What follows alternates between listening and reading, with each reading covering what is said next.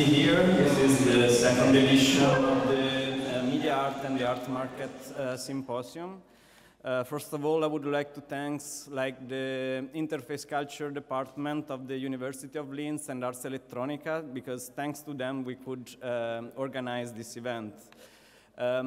This is basically a second edition, as I was saying, of an event which already happened last year in October in the Lentos Museum, which we found important to discuss which are the new challenges and the new opportunity which the art market is having in connection with the media art.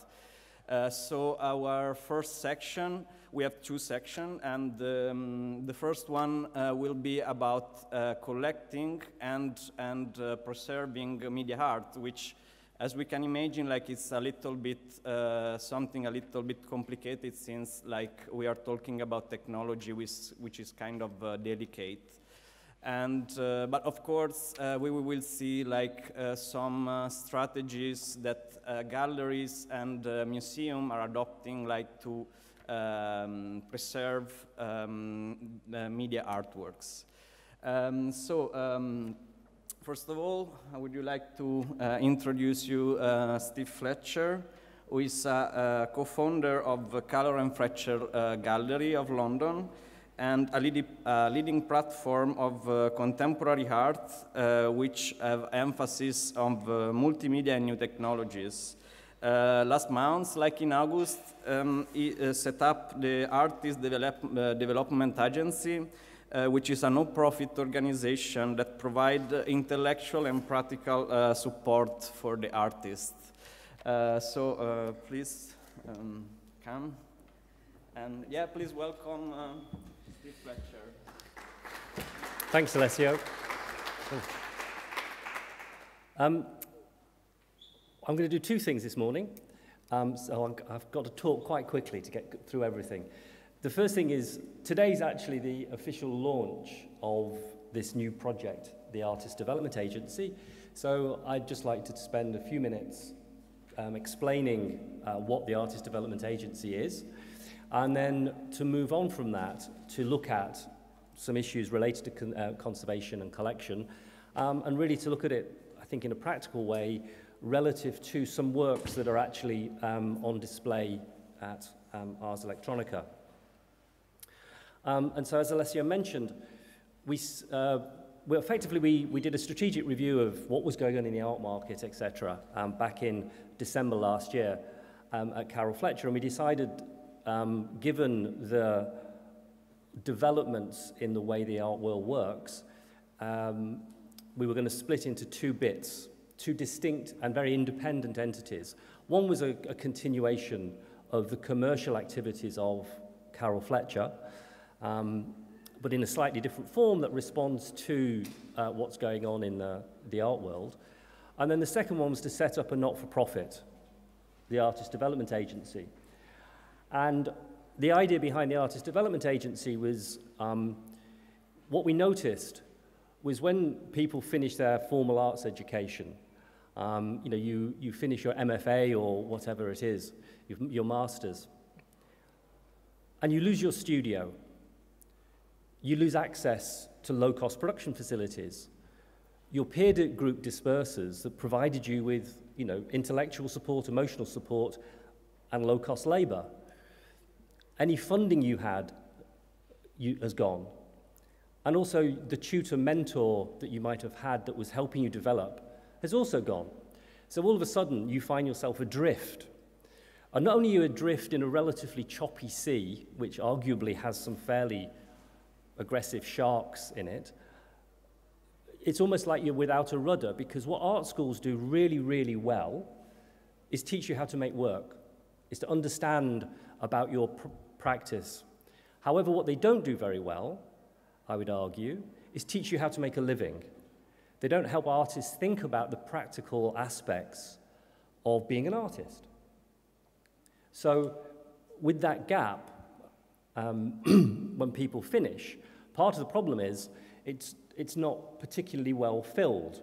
So what we thought, in the sense of providing people with sustained support, there are lots of sort of one-off activities, particularly when it comes to like producing work, because that's the cool, sexy thing to do, is, is to help an artist make work. But there's very little about things like, where do I get some funding for that project? What residencies do I do? How should I price my work? How, should it be editioned?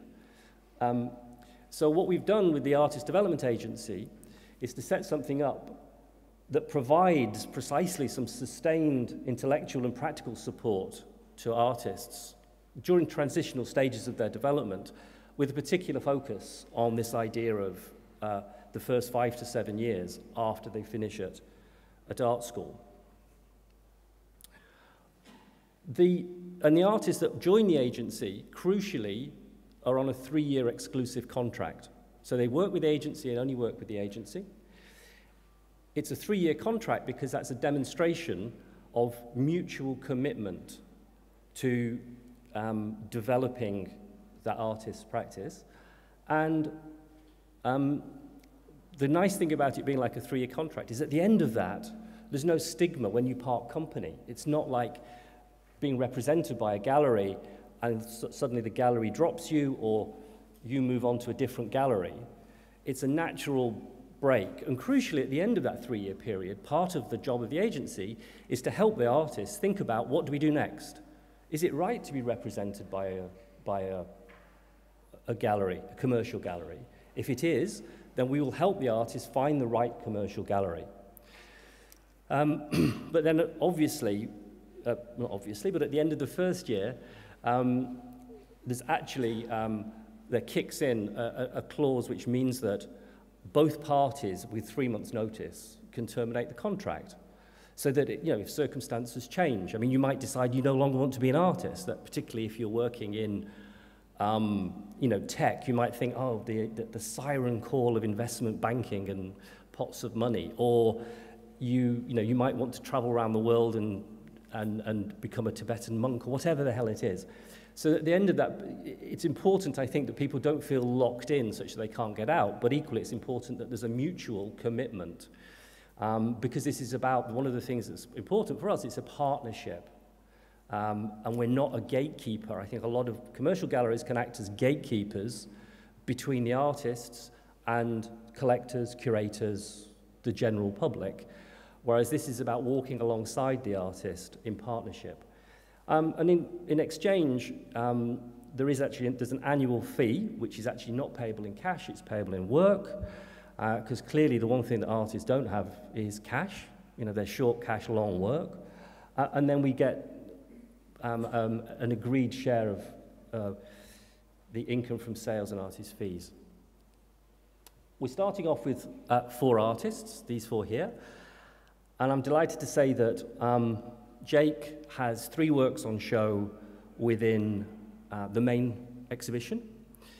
And then we also have a booth downstairs in gallery spaces, if you can actually find downstairs and gallery spaces. It took me 10 minutes this morning, and I came here last night as well. And then we've also got a work by Libby Heaney downstairs as well. So you can see both Jake and Libby's work here, and they are dealing directly with AI, or AI is involved, which we'll come on to, in all 4 works. We also have an advisory group, which part of the reason for this is we provide intellectual support for the artists. And part of that is that we have an active critical series of crit sessions like you would have if you were in an art school.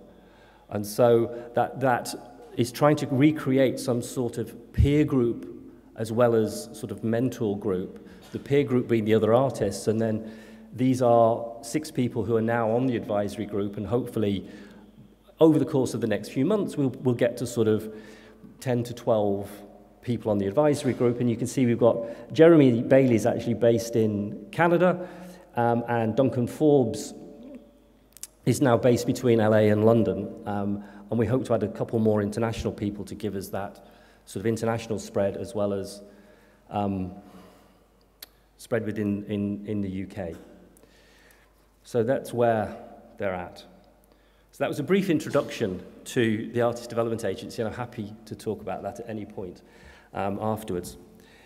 So coming on to conservation and collecting, I thought today, the thing is, there's a lot of stuff on conservation and collecting. You know, the challenges of reproducibility, originality, authorship, authenticity, obsolescence, etc.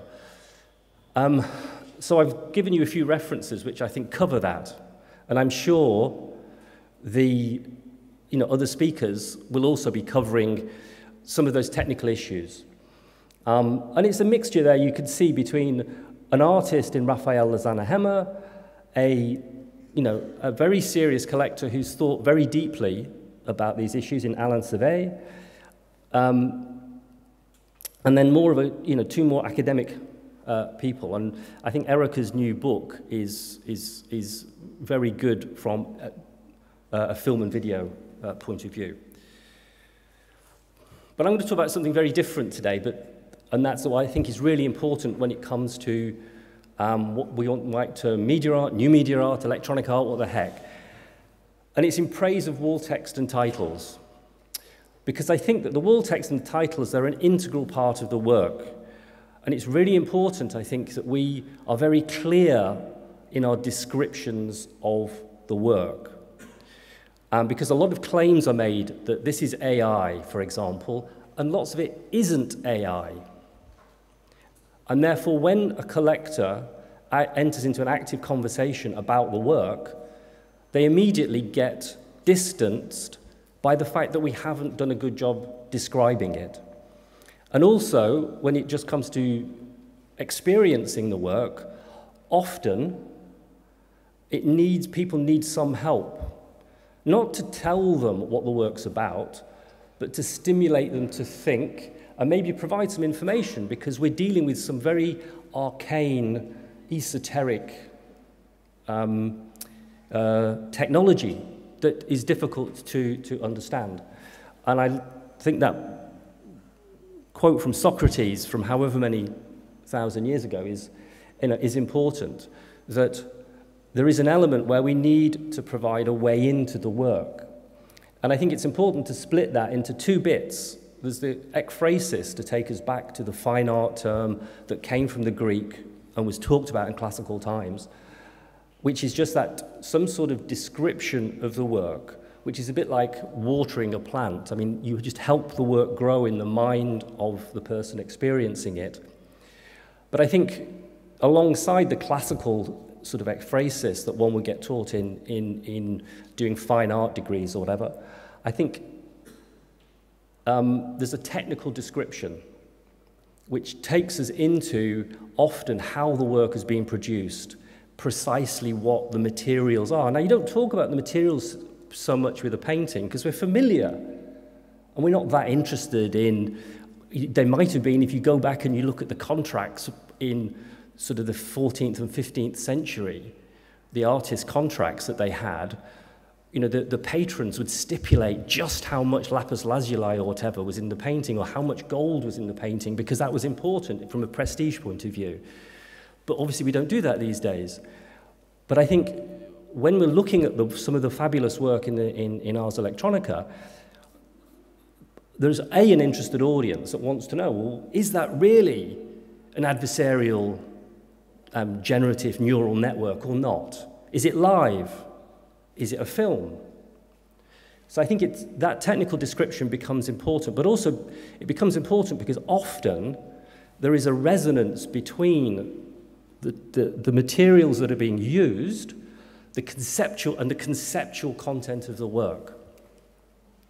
And I like to say just that the ekphrasis is not telling you what the work's about. It's actually an open stimulus. It's a point of departure, a point of entry into the work. And I think, it should also be clear and concise and not full of art jargon.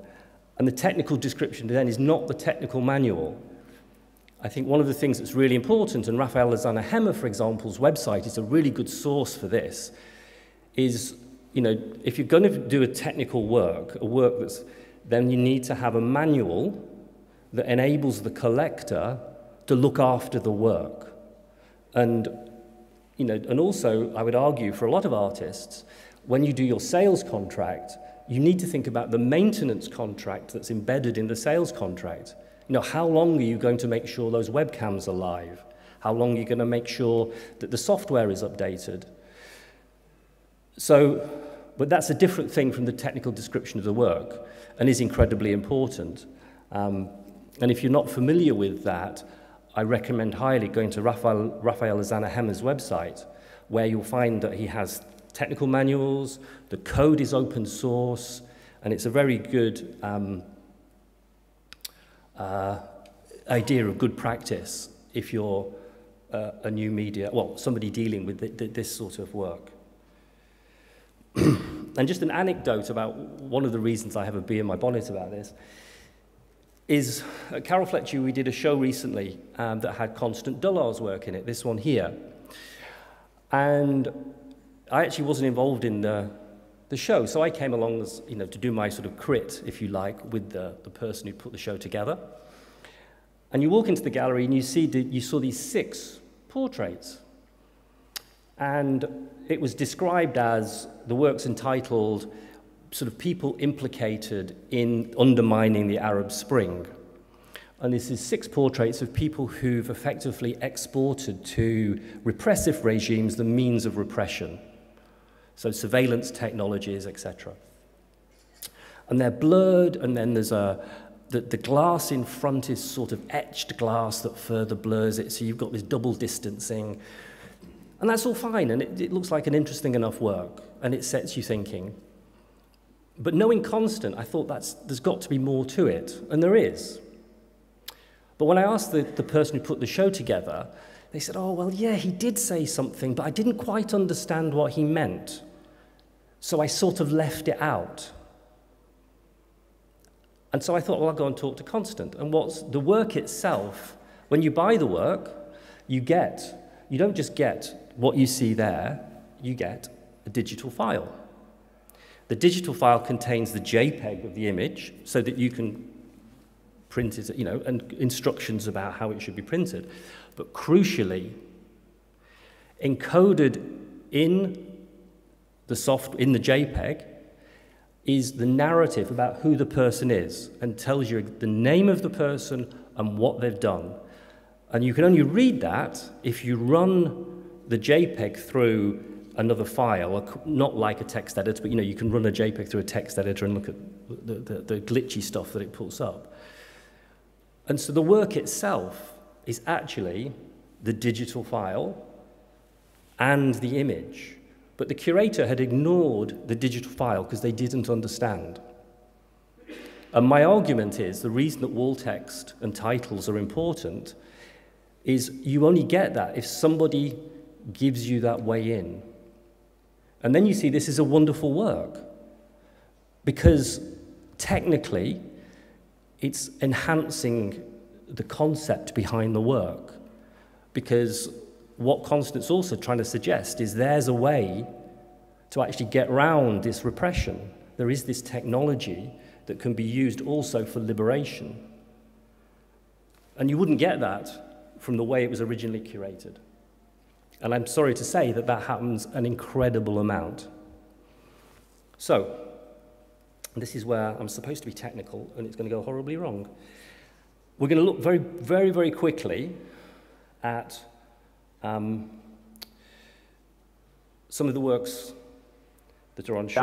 1,000, 1,000, 100, 100 This is million, downstairs. 100, 110 million, 5, 5, 5, 5, 5, 4, 5, 3, 5, 5, And this will 5, get 6, described 5, as having 5, AI 4, in it. 5, 4, 1, 6, 6, 7, 7, 7, You get the 8, 8, idea. 9, 9, 5,000. And if you look at, oops, not that one.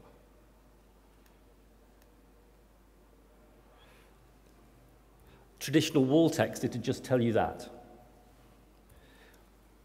This is the wall text you'll see downstairs, slightly edited because there's a hell of a lot of interviews. So, and I have heard it. People say, "Oh, this is sort of an AI work." Well, it's not really, because the only way Jake used AI was because he sourced these 50 hours of videos, and rather than listen to them and figure out exactly where every time there was a number and writing the time down, what Jake did he just ran it through something that's been trained. So it's an AI that's been trained to recognize, to transcribe from speech to text. If you're familiar with it, the IBM Watson AI. So it's, it's no different from, the way you might use, a different type of wash or whatever when you're painting. It's not, the AI bit is irrelevant to the work. It's just what Jake happened to use to construct what's in effect just a film. So now then, in contrast, there's Libby's work, Lady Chatterley's Tinderbot, which is downstairs. And this is based on the Tinder app, the Tinder dating app. And it's an interactive work. So when you go downstairs, you can just swipe. It's a touch screen. You swipe right, you swipe left, and you get the Tinder conversations. And this is somebody using the screen.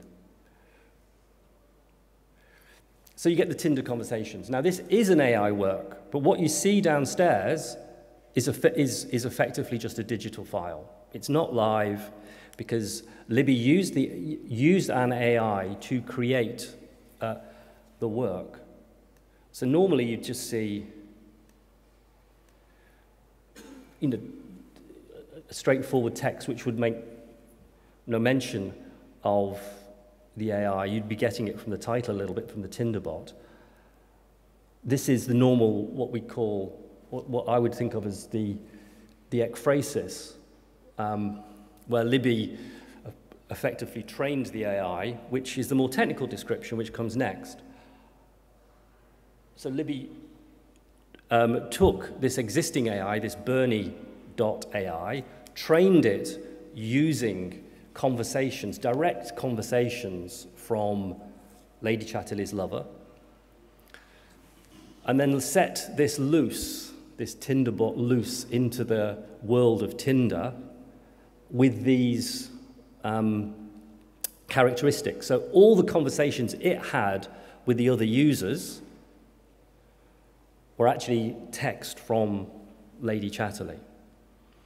And then Libby harvested all that and then turned it into a static work, which has two expressions. One is what you see them both downstairs, in fact. One expression is effectively the digital file, which has over 800 anonymized conversations, which is then presented, via a computer and onto a touch screen, and you interact with the touch screen, and that's a closed, stable system that's just a digital file. And then there's an analog version, if you like, which is a book where Libby has sifted through them, sort of found, if you like, archetypes within that, and done it as the 19 chapters of Lady Chatterley. But crucially, I think there, the questions it's asking or prompting about, do you know who you're interacting with at the other end of a dating app, or even at the other end of Twitter or whatever, are enhanced by the fact, that an AI has been used. But the work itself, what you see downstairs, isn't an AI. And then the final work that I'd like to talk about is Jake's work, which hopefully, and this is in somewhere else in Post City. And what you're seeing here is a single screen rendering of an installation where you have two screens facing each other, and the two screens are in conversation. So you've actually got two AIs in conversation with each other. The one on the right is conversing in text, and the one on the left is conversing in images. So what happens is, the one on the right says bird flying in the air, or in this note, the sky is blue and clear, is what that thinks that is. Now the left-hand side's reacting and saying, how do I represent sky is blue and clear? And you've got this representation of the, almost like the AI thinking. Is this a sky and getting until it gets it? And now the right-hand side reacts to that. So you've got these two AIs in conversation. Now, if I get back to present rather. You know, again, if you just had the traditional wall text, that's all you'd get. Now, this is more like the ekphrasis. Now, what we're trying to do here is just open it out a little bit, because can an AI have a conversation? Does an AI think? What does it mean for us to use AIs? You know, what we use this, if you like, it's like the pathetic fallacies, the way in which, what's this language that we use? And with that, but we don't want to, what we try not to do is to say that explicitly, is just to get, is to help people to think about what they're looking at. But crucially, there's then, and this slightly tails off because unfortunately Jake's website cuts off at the bottom. But this is genuinely AI in the sense of it's two AIs talking to each other. But for the purposes of today, I think what's interesting is actually what you see in the gallery spaces here isn't two AIs in conversation. What you see is a .mov file. So you see effectively a video of the live version. And the reason we're not showing the live version is it's still not stable enough to put it out into the big wide world, as it were. There's still a few glitchy bits to it. So what we're doing is we're creating a film, which is the documentation of the work, and then ultimately there will be a live version. And what we then need to figure out, the challenge now for Jake, and hopefully I can help him a little bit, is how do we create that as something that's stable and conservable and preservable? What does that mean in terms of, you know, the obsolescence of the software, the obsolescence of the hardware? And those are the challenges, I think, that we face, because it's not just about collecting in terms of a financial transaction. I would argue, and Erica picks up this very nicely in her book, as does Alain in his piece, actually. I would argue that now collecting isn't just about ownership. Collecting is about going back to patronage, and it's about accepting the responsibility to preserve the work through time. And so, you know, with this, the question is, how do we do that with a work that I think is, you know, one of the most interesting works that's been made to get us to think about the nature of AI and consciousness, etc. But it's not yet ready. But if we released it into the world and we said it was ready and it falls over, all that happens is the people that have purchased it will never come back. And it's, you know, I think that's, and crucially, people don't necessarily pick up on the art historical importance of these works and the potential of the works to really, you know, help people gain a grasp of these issues that are fundamentally affecting the way we live our lives. And that's why I think it's really important that we have a responsibility to clearly explain through wall text, through, you know, through titles, through the way we write about it, that we clearly explain exactly what the work is, and we rise to those challenges of, you know, creating objects which have integrity and are sustainable through time and are not just one-offs that, you know, fizzle away. So I'll leave. Yes, thanks so much.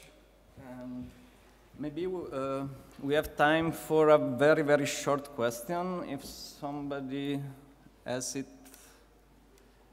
At the moment. Oh, yeah. Where is the mic? Thanks, Steve, for this really nice insight. You mentioned that you see the art schools have more responsibility also, not just to educate people make great artworks, but also to educate them how to live from their artworks. Do you have like any proposals? Because I think here would be a very good forum to propose this. As you know, we are running together with Alessio a proposal for a peak application where we want to make new formats for artists, media artists, how to make a living from media art. Do you have any proposals, or maybe we can discuss also later? Well, I think it's recognizing that I think the discourse within art schools is still one of that's based on the sort of the romantic notion of the artist as this lone genius touched by the gods. I'm afraid I just think that art's a job, and in the sense that art should be part of everybody's life, both as a producer and a consumer, and it's not somehow cut off from life. It's not art and life, it's art is part of life.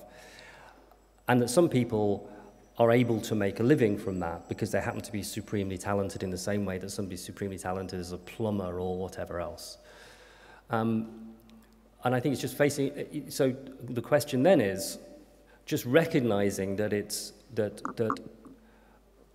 we need to think about, if people are going to go into it, how do they make a living? And I think it's just having that attitude in that, okay, we're not just teaching people how to make work, potentially we're teaching some people who are going to make a living from this. But some work isn't that commercial. So the question then is, how do you integrate your practice with the rest of your life? Because quite frankly, 90% of filmmakers are never going to make any money from their work. And if you take like Jeremy Bailey as an example, Jeremy is a very successful sort of tech person, and he makes his money by coding and he said to me, in no year has he made more than $20,000 in income from his art. Well, clearly, and he's a reasonably successful, famous new media artist. But then it's about, so for Jeremy, he's got another skill set. So it's just being able to have that conversation and recognizing that, yeah, so I need just having courses, bringing people, so I think it's in the same way you would do if you were at a business school or whatever, but I think it's just a change of mindset slightly that seems to me to be needed.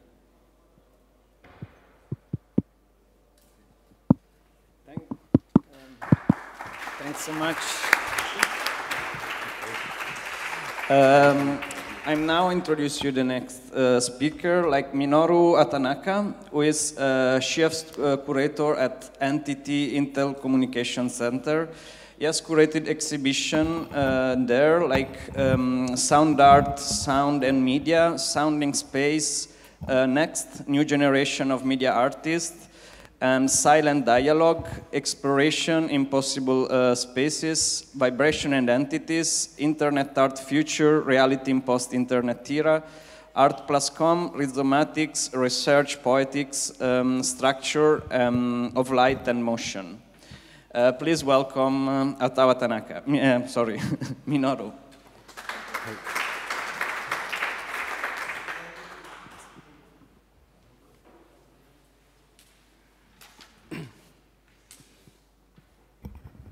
Nice to meet you. So thank you very much for inviting me this kind of conference. So I'm come from ICC, NTT InterCommunication Center, Tokyo. So and this year, 2017, is a 20 years anniversary year of ICC. So today I would like to presenting our collection and our digital archive named HYPE. So the theme is archiving works and exhibition in media art in case of ICC.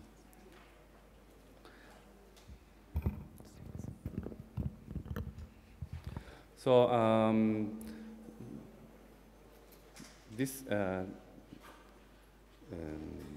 conference, the theme of collecting. So in Japan, so not so much museum as a media art collection.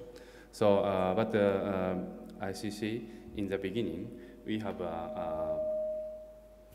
10 commissioned work as a ICC collection.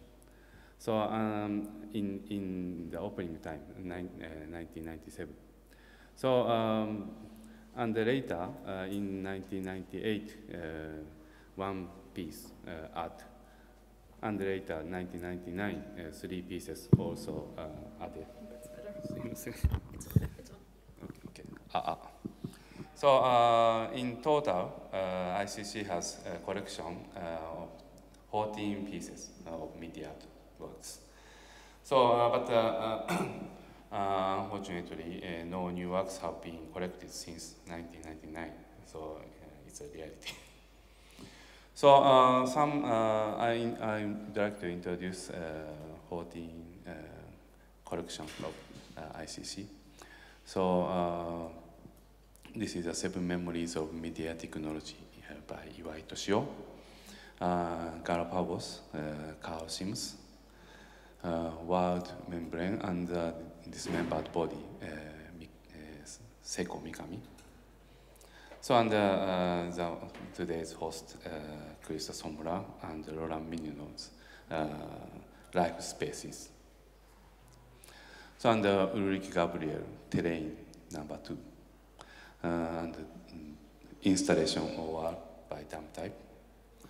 So, and Jeffrey Shaw and the members configuring the cave. So, and Japanese artist Masayuki Towata and Yasuyuki Matsumoto translation. So, Indonesian artist Heridono, Gamelan of Communication. And Jaguar by Gregory Barsamian. So, and Udi Basurka, The Maiden. So it's a second collection after the opening. So, and in 1998, as a new collection, 3 pieces of a new collection, Luc Kulchen, Landscape 1, and Shuri Chen, Buy One, Get One, Kitsugu Mayabayashi, Audible Distance. So it's a total 14 media artworks. So permanent exhibition of ICC collection ended in 2000. So at the beginning we have a permanent collection, permanent exhibition. But that permanent exhibition finished in 2000.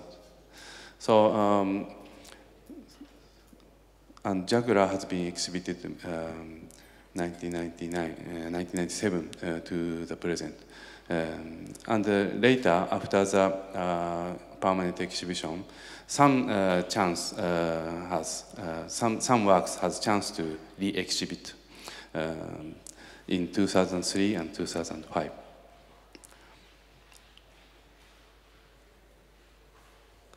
So currently, the only work that can be exhibited is Jaguar. Only one work in 14 collection.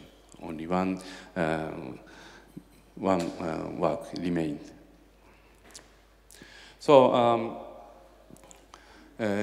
problems and solution in art form difficult to preserve. So such as media art. It's three cases to preserve. So temporary exhibition format, such as installation, it's difficult to collect. So, but some of them, some works, the chance of reproduction. So. Some Japanese in the museum, so some installation works has collected, but this kind of work, so reproduction, so each at the time of each exhibition. So and performing arts and the project-based work, so it's only collected as a document and sometimes instruction. So in this case 3, problem that the equipment used in technology art and media art will become obsolete. So sometimes the artist replaced hardware and rewriting software, conversion the program data. So, so I would like to talk about documentation of media artworks, and publication and effectiveness. So it is difficult to preserve artworks using media and technology such as computers represented by present media and art. So also interactivity in media art is difficult to reproduce unless the work can be operated. In the very beginning, concept of ICC, there was an idea of invisible museum. So it was realized using network technology. So in the very beginning, ICC's project is named Invisible Museum inside of telephone network. So it's a concept of this kind of invisible museum. So using telephone, so audience can listen the artist's voice and music and receive drawing by fax. So it was not by facility as a place, work as a things, but storing programs and software as data. So it's the concept of ICC in the very beginning. But we had a place as a center in 1997. So, and if the work itself does not exist, even more documentation becomes a very valuable material for preservation. And by documenting the state of being worked, documents will supply the opportunity to be referred to later researcher or curator as a substitute for the actual work. So document of media artworks may be subject for future research materials. That is an alternative way to preservation of media artworks. We need to consider possibility of conceiving an archive for the possibility of reproducing media artworks.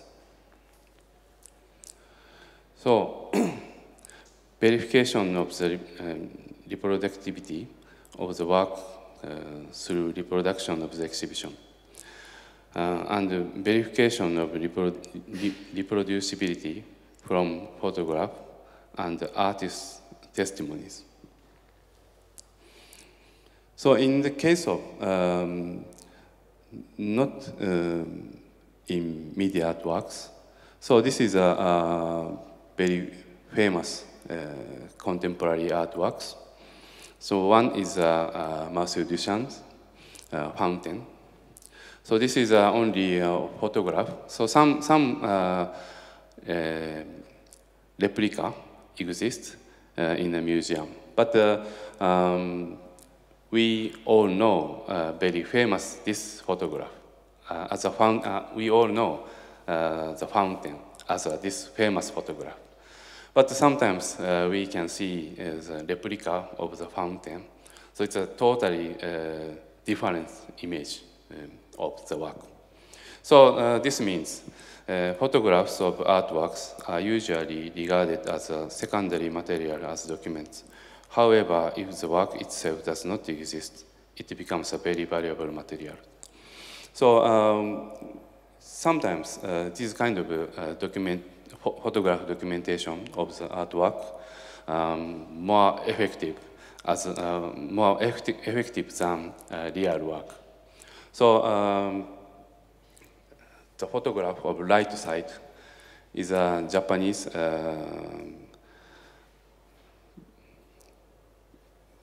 famous movement after the 1960s, the movement Monoha. So it's outside sculpture. So this is more like 3 meters totem. So, but real one, so reproduced real one is not so much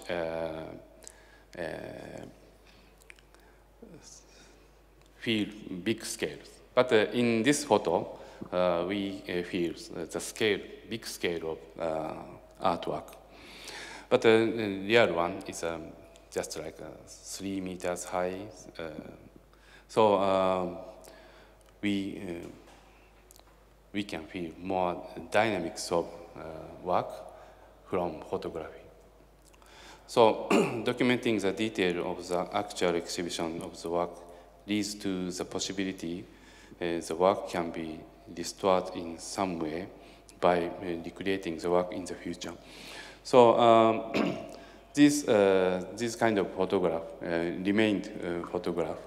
So some people can the kind of hint of reproduction. So so ICC have a digital archive. So this archive contains most of video documentation of event and some artist interview and artist talk and symposium and performance since 1997. So this archive this archive worked as a documentation of the past event, but we have these kind of archives so contains past 20 years. So it can be accessed via internet and in our center.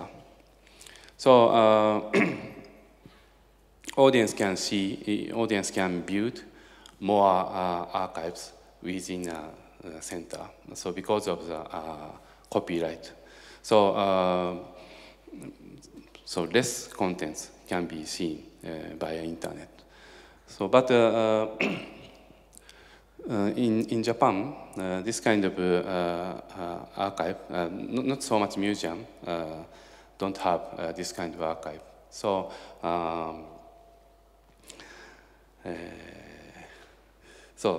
this archive named HYPE. So I explained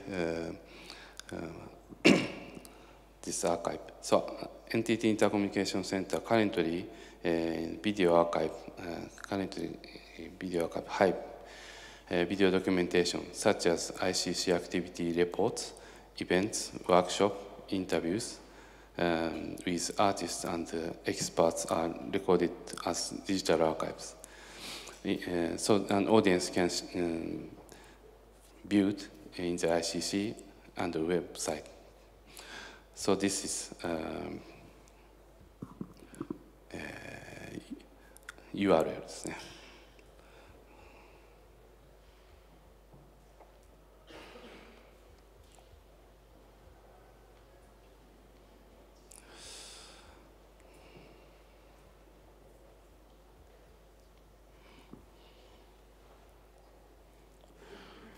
So this contains ICC's activities documentation since 1997.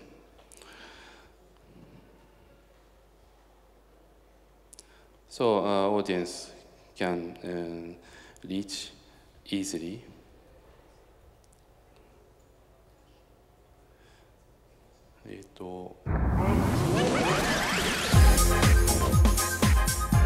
A museum that anticipates the future of creativity. The NTT InterCommunication Center. In our first year after our opening in April 1997, the InterCommunication Center sponsored a wide-ranging program of exhibitions, opening events, performances, workshops, and symposia, exploring the future of communication and technology.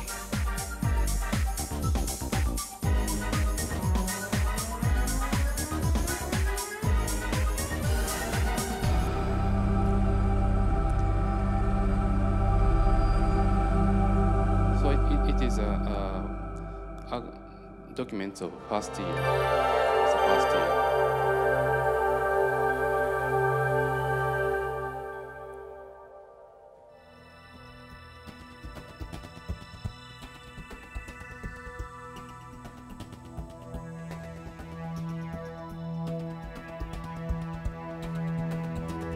So it's a ceremony. ICC's opening was kicked off with a symposium entitled Towards the Museum of the Future. Discussions and proposals focused on the roles to be played by new art museums.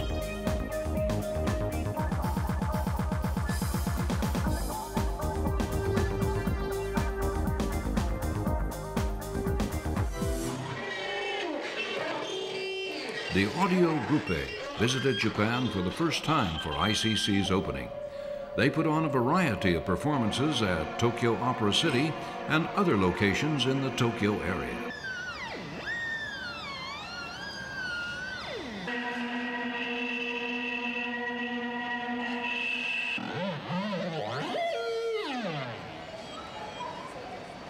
The opening of ICC was also marked by a network event called Disclavier. In this collaboration, participants manipulated alter egos called avatars in a virtual space.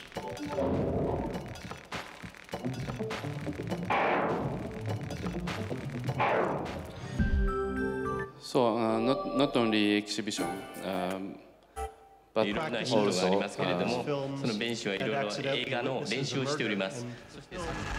performance event. One event related to the satellite TV workshop was called Extended Thrill.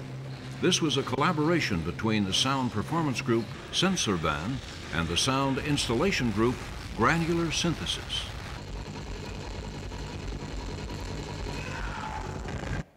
Remote piano installation. This experimental project was headed by musician Ryuichi Sakamoto, media artist Toshio Iwai, and network artist Koichiro Eto. So you can see the document of activity of ICC since 1997. So for 20 years. And also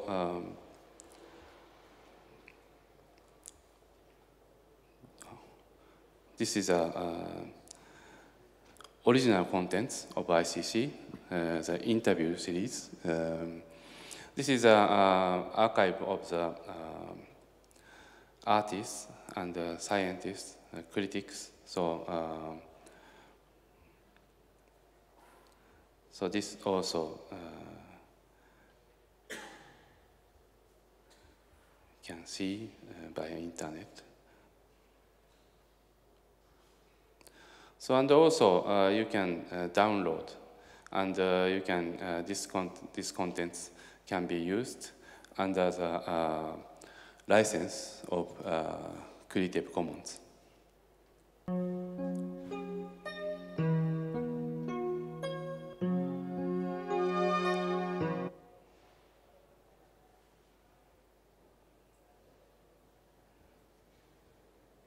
Sort of lost interest in that, and then imagined myself as an art historian, and did another year of academic studies at the university in Melbourne. So this archives, it's only a document of ICC, but in the future, so if artists can use for reproduction of their works, so it will be this kind of archive, so also can be used as a for reproduction.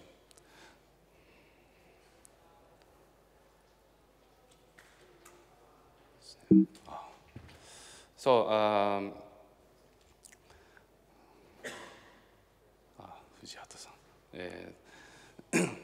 so this kind of archive can be used. So how to use? So recently, Japanese cultural agency start to support reproduction of media artwork. So last year, the title Teiji Furuhashi's Lovers all reproduced in a university. So,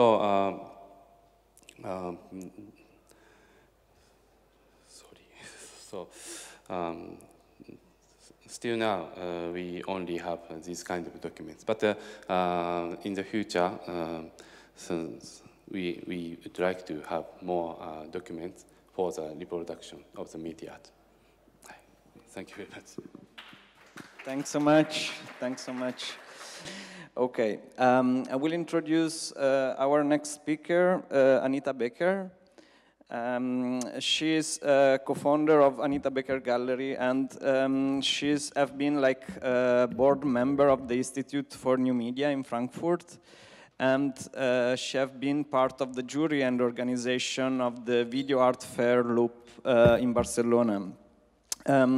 She has also been part of a satellite exhibition space, a space for young talent, young talent in the City Hall of Frankfurt, and she has been curator of Words on Video in Palazzo Strozzi in Florence. In 2011, she established an internet platform, Blink Video, together with Julia Suekenland. And she's also curator at B3 Biennale for Moving Image in Frankfurt. Please welcome Anita Beckers.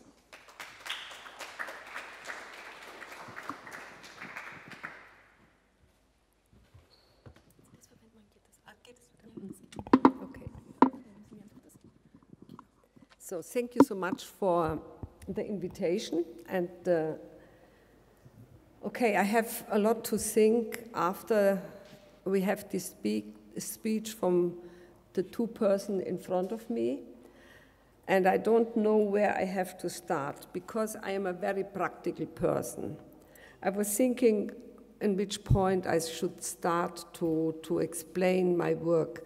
I was studying in 1990 as a publisher, and in 1994, I think I have made my first exhibition with media art. It was called media art. In this time, it was an artist from Italy, Alba Dorbano. She was the assistant from Peter Weibel in the Institute for New Media in Frankfurt. Nobody, as we have shown this in the gallery, nobody could understand what we are doing there or what the artist is doing. And then I have continued and continued, and in 1998 we moved from Darmstadt, our gallery, to Frankfurt, and we had an additional video space, and from this time on we have made all the time an exhibition with painting, sculpture, whatever, and also show with moving image, all types of moving image from this time. Then I have learned, and also the visitors from the gallery have learned a lot about this medium. But in between, so many things are happening because technology is developing all the time, and what Mr. Fletcher and also my colleague from Japan has told us, it's really the summary of this shows us that we have to talk on an international level and try to make standards how to handle works what are technology-based or what we call moving image. All the determination of all these artworks are not, I think, are not using, we can't using anymore. We have also to find new words for these art pieces. And coming back to this was Mr. Fletcher has told about his new organization. It makes me thinking, how should it work? Because I work also sometimes in workshops with universities, and the question of the young artist, how to make my, from what can I make my living in the future, it's always a substantial question. And in this way, I'm a very romantic person. I tell them all the time, you have to think about your art, what you like to do, how you like to visualize your idea. And if you take technology tools for it, you have also to find a way that the art piece has to touch people's heart. And I think it's not a problem to sell moving image or to sell computer-based artworks if it has some content in it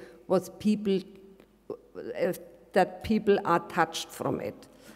But there is a big gap in between what artists are producing and what is bought on the art market. There are so many questions. What I got now after I have listened these two speeches, and I have to make it now a little bit concentrated. I was also asked to speak a little bit about conservation. And conservation, we talked in the morning about it, it's always a still going on issue and question. It's depending on the development of technology. And I think we have really, this is a good place. Ars Electronica is one of the only places, what I know in Europe, who has such a type of festival or the worldwide. And I think we have to, or the people who are responsible, they have to start here, or they have started to make discussions if we can find in the national standards that everybody is using, dealing with this subject of technology-based artworks. And we have this biennial in Frankfurt, and the next edition is in November this year. And I think we have also to talk about this, and we have invited people who are here, who have more knowledge as I and all the people what we have invited has. And if you look in the internet, you can find so many information. I think the ZKM is one of the leading institutions worldwide who has worked about conservation. And we can talk, but I think we have to write some paragraphs down, and then we have to discuss the paragraphs worldwide, and we have to find universities or the institutions who are continuously present and searching on whatever, that they take care about the development. I am a gallerist, and I cannot finance and I cannot organize all these things. We have to work for the artist, make the artist living, how we call it. And then therefore we need this support from institutions or from universities. What I was also thinking in the last days was, how can we conserve all the artworks what we have sold in the time where I'm selling video work? As I was starting in 1993, 94, we were selling VHS cassettes. Some cassettes we have later, the artists have translated it on a DVD, but it was not recorded in HD. Today we have HD. The question is also to discuss with artists, with institutions, with curators, whatever. Is it necessary that an artist who has worked in video art and the files are not digital, should we conserve this in this way, or should the artist consider to transform it in a digital file, if this is this possible, but what is the original work? Is this still the original work? There are so many questions what we have to talk about, and I think a forum like here is, we can't talk about all these questions. We have really to make a big list with also substantial questions and have to discuss this. And the problem is to sell art, technology-based art or the video art, that was also in the speech from Mr. Fletcher in the morning. People are really afraid. We have so many people who are really good art collectors, and they are interested to buy video works or the other works, and then they ask, can I be sure that nobody makes a copy from it? You can look in the internet, you have YouTube videos or whatever. They are not really informed, or they don't understand that is the same if you look something in YouTube, in the internet, or that you have a limited original piece. But all these questions are now not relevant anymore if people like Alain Servais and so many other people are discussing now if we have to change to handle and to deal with this moving image. What are we doing in the future? Buy we only rights and sell we rights to the collectors, and how is this handled, and how many companies are providing these files for us? But I miss a little bit the discussion how the artists are feeling in this part. The artists need money to produce works, and it's always too less discussed how can we find new ways for production support. Of course, there are many, I come from Germany, there are many foundations where artists can apply for production support, but mostly are film production, and for video art we don't have so much support. This is also the reason why if you go today to Videonale or some other festivals, you have not a video in a running time from 10 until 30 minutes. Mostly you have films with 90 minutes, with 60 minutes. I think this depends to the rules for production support. And you see, there are so many questions. I would like to make a Q&A speech. You should ask me, and you should ask me question how we can act, or what would be better. I think if I have only this monologue and you are not more intelligent on the end. But I'm really, really worried that things are not under control anymore, the internet. The internet gives so many options today, and this is what I like to, yeah, please. The artists, you know, how do they react? Do they take user advantage of platforms like YouTube to promote their artwork, or are they more restricted and rely on traditional forms of gallery and art sellers and collectors to sell their art, or what's their form of dividing? Yeah. I think there are 3 or 4 types of young artists, or the students. One type is the artists who are looking only how fast can I be famous. And they are not so interested about content. It's my feeling, it's my personal feeling. I can be totally wrong. They are only interested how can I get famous very fast. The next part, it's really depending on his idea to realize works, and are always looking for jobs to make it possible that they can produce the work. We had in the last biennial, we had in Frankfurt a Hollywood producer, and he was talking about production support. And he had a very good answer to some young artists. They asked him, how can I get support from a company like you? And he says, not at the moment. Your family is your production company, and after you have made good works, then you can come to us. And this is, I think this is a problem, but we can't solve at the moment, because so many artists are in the world, and we have only limited supporting possibilities. And we have a lot of art schools in Germany, and I think you have this in Austria too. They are really supportive for their artists as long as they are on the university and study.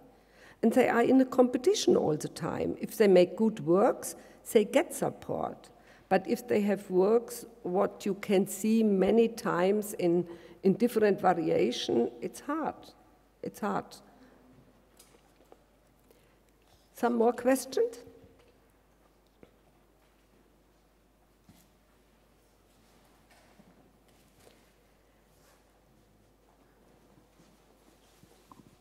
Maybe, yes. Maybe also. Pardon? Maybe to your question also. I'm Julia Sökeland and running with Anita Beckers' Blink Video platform, and showing works on YouTube is always also a problem of rights, and that was the reason why we founded, for instance, Blink Video, because there the films are shown password protected, and a lot of the artists, that is on my experience, they don't want to show things on YouTube, or only very few parts, or maybe an excerpt or something small. But of course, it is interesting to have a platform which is somehow curated, and where you have somehow also a level of quality, so that curators or people who look at it also don't have to search inside of thousands and thousands of videos, because also on YouTube, if you don't know the name, you don't find anything by chance. So that was the background why we founded this platform, Blink Video, to give the possibility to watch films on the web, but protected. Okay, we make a summary for conservation, because this was one part what I was asked for. My wish is that we use all platforms in the future, what we can get, and work together with different universities and make from time to time a new state in the art of conversation, write it down, and we have to find an international organization. We have a European Gallery Association, and I am a part of, I am a member of the German Gallery Association. I was trying in 1998 until 2005 to convince the Gallery Association to help us, or to help all the galleries how to handle selling video art. What are the parameters? I worked out a questionnaire in 2005. Nobody, it was in some newspapers discussed, and some lawyers have discussed about it, but nothing was happening. We have always to be active by ourselves, the members who are in the game around. And therefore, this is my appel. Please let us build platforms, and then we write down all the needed parameters and develop it and give it to the artists, give it to the collectors, and wherever is a player in this game. And as we was starting showing video art, and it was a time where it was very interesting to show it, because it was starting also the international exhibitions was 20, then later 50% of all the artworks was moving image. And it brings to the gallery a lot of work. We had all over in the world, we had to send DVDs for research, because curators was doing shows or the collectors was asking, and there were, and the internet was developing, and therefore I was thinking we should find a way to do this via internet. And then I met Julia Sökeland. We know each other a very long time, and then I was talking about this issue to her, and she says, I am developing a platform, and therefore we came together, and she is the technical and also the intellectual part of this platform, Blink Video. She knows much more as I know, and it was a good way to do it, because this is a very good research tool, and she can talk a little bit and can explain a little bit about it. And after I saw now everything what we had in the talk before, I think the Blink Video is still relevant. This platform should also be developed, because this is a place where you can find international events for the moving image, festivals, whatever, selections from the festivals, prize winners. And also for this platform, we need a community to work together, how make this living. And it's easier to run a platform what is established in a way, and then you fill in with all the information what you have to fill in the future or in the present, what we have to add, and how the platform is running. Julia, will you please present it a little bit?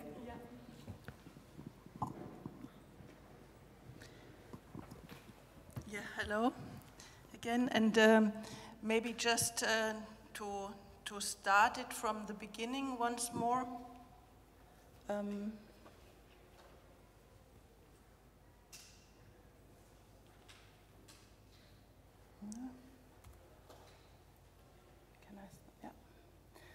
So always in the background there is a special film, always changing, and then you have different sections on the platform where you can select it either via artists, for instance. There you can search for artists, you can search for representing galleries, and our main projects are what we call featured projects. There we work together with curators, or we work together with different festivals and shows, and for instance here we presented Videonale of this year, and you can then here watch all the films, normally in full length. It could be sometimes that artists don't want to present it in a full length, because there are some festival reasons, because it has to go through festivals again, so we then show an excerpt, but normally, because it's password protected, we can show here also in full length. So it's a real research platform where you can search for themes.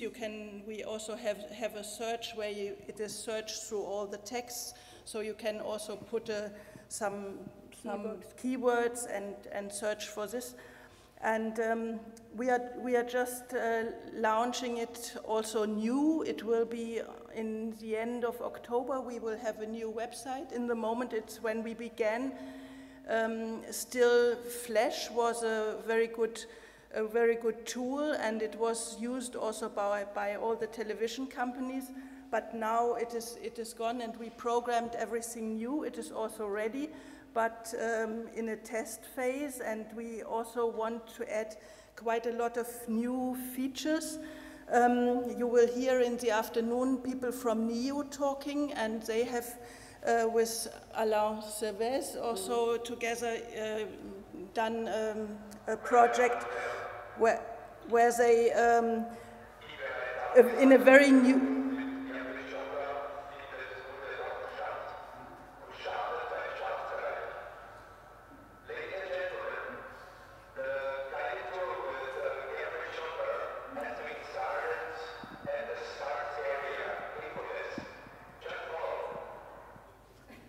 Okay.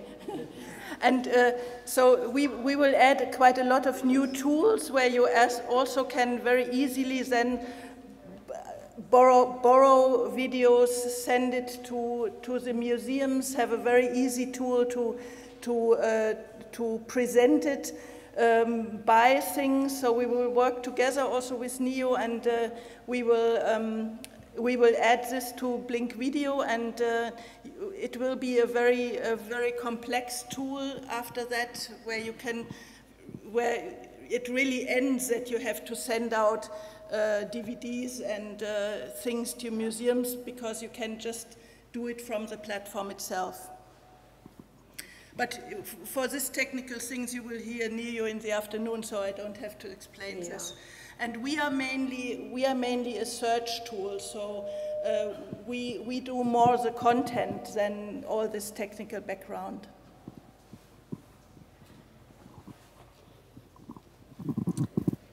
And I can come to the conclusion, I think, we have really a vision, and this is also a question on the audience. I think the competition worldwide exists. There are other platforms in the internet who are doing nearly the same. The question is for me all the time, how can we make things easier? This is a non-commercial platform. We have financed it until now, but we are thinking, we are looking for partner, or we're looking for a university or an institution who could go in company with us. This is the question for the future, what we have to answer. Do you have any questions?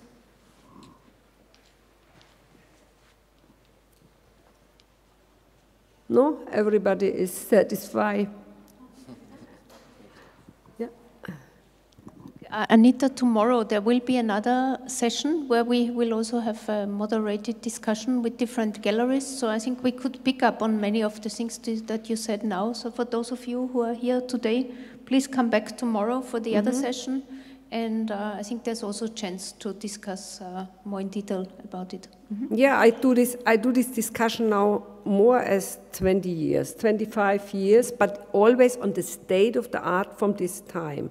And you see, you have to continue this all the time, and therefore it's wonderful if we could come to a point that we work really closer together, and not in each country all over the world somebody is doing his own stuff. And so what you're saying, and I think that's very important, is that we need a more orchestrated effort of bringing this issue, and I think Ars Electronica is one very good platform for this kind of I think so. and this kind of discussion. Because the biennial in Frankfurt, it can help, but it's not so focused on this type of art. It's focused on film, video, computer technology, robotic, and computer games. There are many faculties, but we can continue. We can bring the people from here, we can bring them on this place, and then we discuss this further. And since, a lot of galleries are also, selling artworks, so there is actually money, there's value in these works. And when people have collected them, they want to make sure that the value continues. Do you see also a role in commercial companies that actually take on this task of conserving the artworks instead of putting all the load on the galleries and on the artists, but actually some businesses that start to make money with conserving and, kind of restoring the artworks? Exactly. This is what we need. But the problem is, if you are a gallerist and people come to you and they have no experience with technology art, and then they are afraid, and then they ask, and they buy, perhaps they buy. 20 years later, what I have now, the problem, everything has changed. Who is now paying for these collectors that we transfer her art piece, what they have, in a new generation of technology today? And not everybody is open to do this. They expect that the artist or we are doing this. And this was a good point for Mr. Fletcher. I think if you sell artwork, technology-based artwork today, you have to fill in the contract a paragraph where this is written that they have to take care about this adaptation for the future, but the artists who are still living, they have to give them the master files or the whatever, but the production in the end, that they have the physical USB stick or the whatever, this is the problem, what has to be declared in the contract. But NIIO, we're talking now with NIIO, there is a new generation from technology companies, perhaps they can... But this also only covers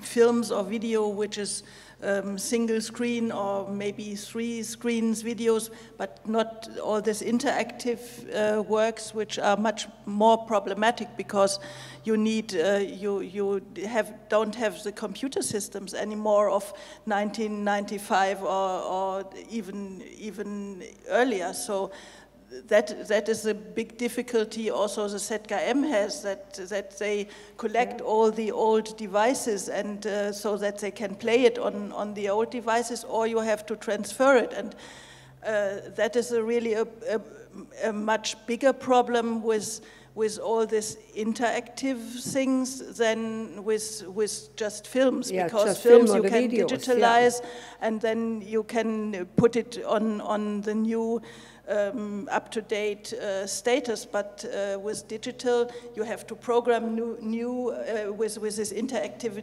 things, you have to program them new, and this is much more difficult than just film or video. Yeah, this is also a question of our generation, because not everything is available forever in our generation, where technology is so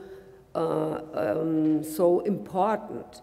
I think there is also we have also to change our mind, that you buy a piece and this piece is perhaps relevant for 20 or 30 years and then it's gone. But if people pay a lot of money for it, then they will not agree that the piece will be gone after 20 years. Thanks so much, Anita, for your contribution. And now I'm going to introduce new section. Yeah, please. We are now at the second section of the symposium, which is focusing on the new methods and formats. So it's referring more directly to what also Anita was introducing, like to new platform of distribution and collection of digital art content. So our first speaker is Ashley Lee Wong, who is a researcher and curator based in Hong Kong and London, and she's associate head of program of Sedition. She's also co-founder of an international research collective called DOXA, and she completed her master in culture industry at Goldsmith University. As independent researcher and curator, she has been presenting internationally, like in institutions like Asia Art Archive in Hong Kong, the National Museum of Anthropology in Madrid, Metropolitan University of Applied Science, and BAF Center. Please welcome Ashley. Great. Hello. Thank you, Alessio and Krista, for the invitation. It's really great to be here. Can we just get the slides? Oh. Okay. So, as Alessio mentioned, I'm head of programs at Sedition, where I've worked for the past 5 years in London. I also recently started a PhD at the School of Creative Media at the City University of Hong Kong. Some of you may already be familiar with Sedition, but for those who are not, I will briefly run through our model. I will then outline a few of the challenges and opportunities of creating a new marketplace for digital art, and then open up to new imaginings of the future of the art market, particularly in the age of artificial intelligence, as the theme of this year's Ars Electronica. So Sedition is the leading online platform for artists to distribute their work as digital limited editions, videos and images that are displayed on TVs, tablets, and smartphones. You can display them using the browser or using our apps for iPhone, Android, and Apple TV. The company was founded by Harry Blaine, who's an art dealer who founded it in 2011. He is also founder of Haunch of Venison and Blaine Southern Galleries. And from this background, from the very established blue chip gallery world, we have relationships with some of the world's most renowned contemporary artists, including Tracy Emin, Jenny Holzer, Isaac Julian, Yoko Ono, Bill Viola, and so forth. At the beginning, we released a number of works by these artists to help build a profile for a new platform that presents a way of collecting screen-based artworks. So I'll just play a few, give you a preview of some of the artworks we have on the platform. Increasingly, it made more sense for us to work with digital native artists rather than adapting physical artworks such as paintings or sculptures to the digital realm. Some of the artists that we work with, some of the digital artists that we work with include Universal Everything, Field, Quayola, and Leah. We have contracts with all of our artists, and we offer a 50-50 revenue share, which is similar to that of a gallery. So over the past 5 years, we have grown an online audience of over 500,000 across our social channels and newsletter. About 10% of these are dedicated members who actively collect on our site. Is a global audience with about 30% in the UK, 30% in the US, 30% in Europe, and the rest of the 10% is spread across the world. So the way it works, purchased artworks cannot be downloaded, but they are held securely in your vault in your Sedition account. Works come with a certificate of authenticity that is signed by Sedition and the artist. When artworks are sold out, they can then be resold on the Sedition trade platform, where collectors can bid any price for the artworks. Sedition is a closed marketplace where artworks can only be bought and resold on the platform. The first artwork to sell out was an artwork by Ryoji Ikeda. The work was offered at just £5 in addition of 300. Now the work is selling upwards from £50 to £75. They are still small sums, but it shows how the value of the artworks can grow. So Sedition has experimented with a streaming subscription service called ArtStream, where users can subscribe for a monthly or annual basis. The streams consist of 12 curated artworks at any one time. Each week a new artwork is added and one is removed. So Sedition has a curated platform where we launch artworks on a weekly or bi-weekly basis. We also have an open platform which is open to artists to create a profile and submit works to sell. If you're an artist, you can go to seditionart.com/submit and start submitting works. We have worked with a number of museum partners who have acquired Sedition works into their permanent collections. We have also worked with a number of institutions who have commissioned new editions. In the past year, we have created physical gift cards for the artworks. These gift cards have a gift code on the back, which can be used to redeem for an artwork on our website. We have installed point-of-sale displays to sell artworks from the museum gift shops, including at the Yorkshire Sculpture Park, Museum Kunstpalast in Düsseldorf, the Royal Academy in London, and the Broad Museum in Los Angeles. We have found, despite the artworks being digital, that people still enjoy having a physical object to gift.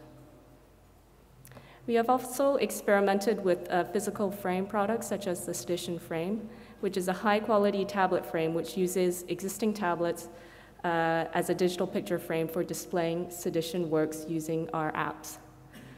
There have been many new art frame startups in recent years, selling dedicated frames for displaying artworks.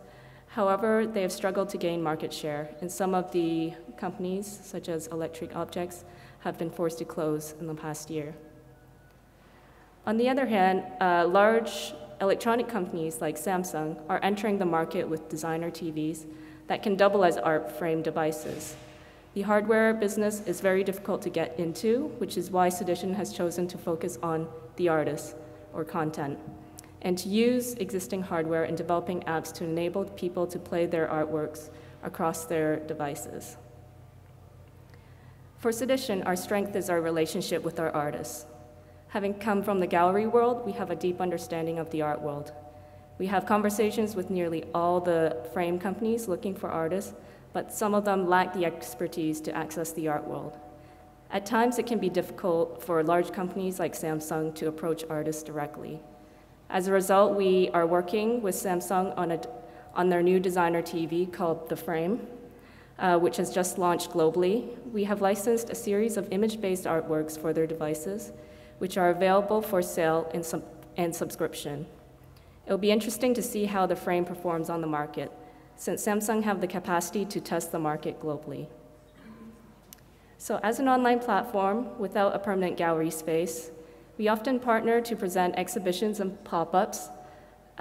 We have produced a number of exhibitions with artists to showcase their digital editions on screens, but to also present their wider artistic practice, which may include sculpture, installation, or VR artworks. Artists today have to explore all the economies available to them. We see Sedition as just one way to sell works in digital format to help artists earn a living and to complement their wider practice on top of commissions, residencies, performances, and festivals. This is a picture from our solo exhibition with Field at the Hospital Club. It features their VR sculptural artwork, Quasar. So this is a video featuring Matt Pike from Universal Everything, who explains how the economies of open and closed models of distribution can coexist, which is a comment about putting your works on YouTube. The contemporary digital art world is really interesting in the sense that it's a new format that's, because of the nature of digital, the way it's so malleable and easily distributable. It's like, how do you create something that is collectible, it is scarce, it is limited, and it still has this appeal. So I'm kind of torn between creating works that can be shared socially and have sort of 300,000 plays, and creating works that can be enjoyed by one person. And I'm really interested in that kind of balance between the two, how you can create this kind of sense of really intimate ownership at the same time as knowing that 300,000 people have watched something, but you own a kind of a slice of that kind of moment in history.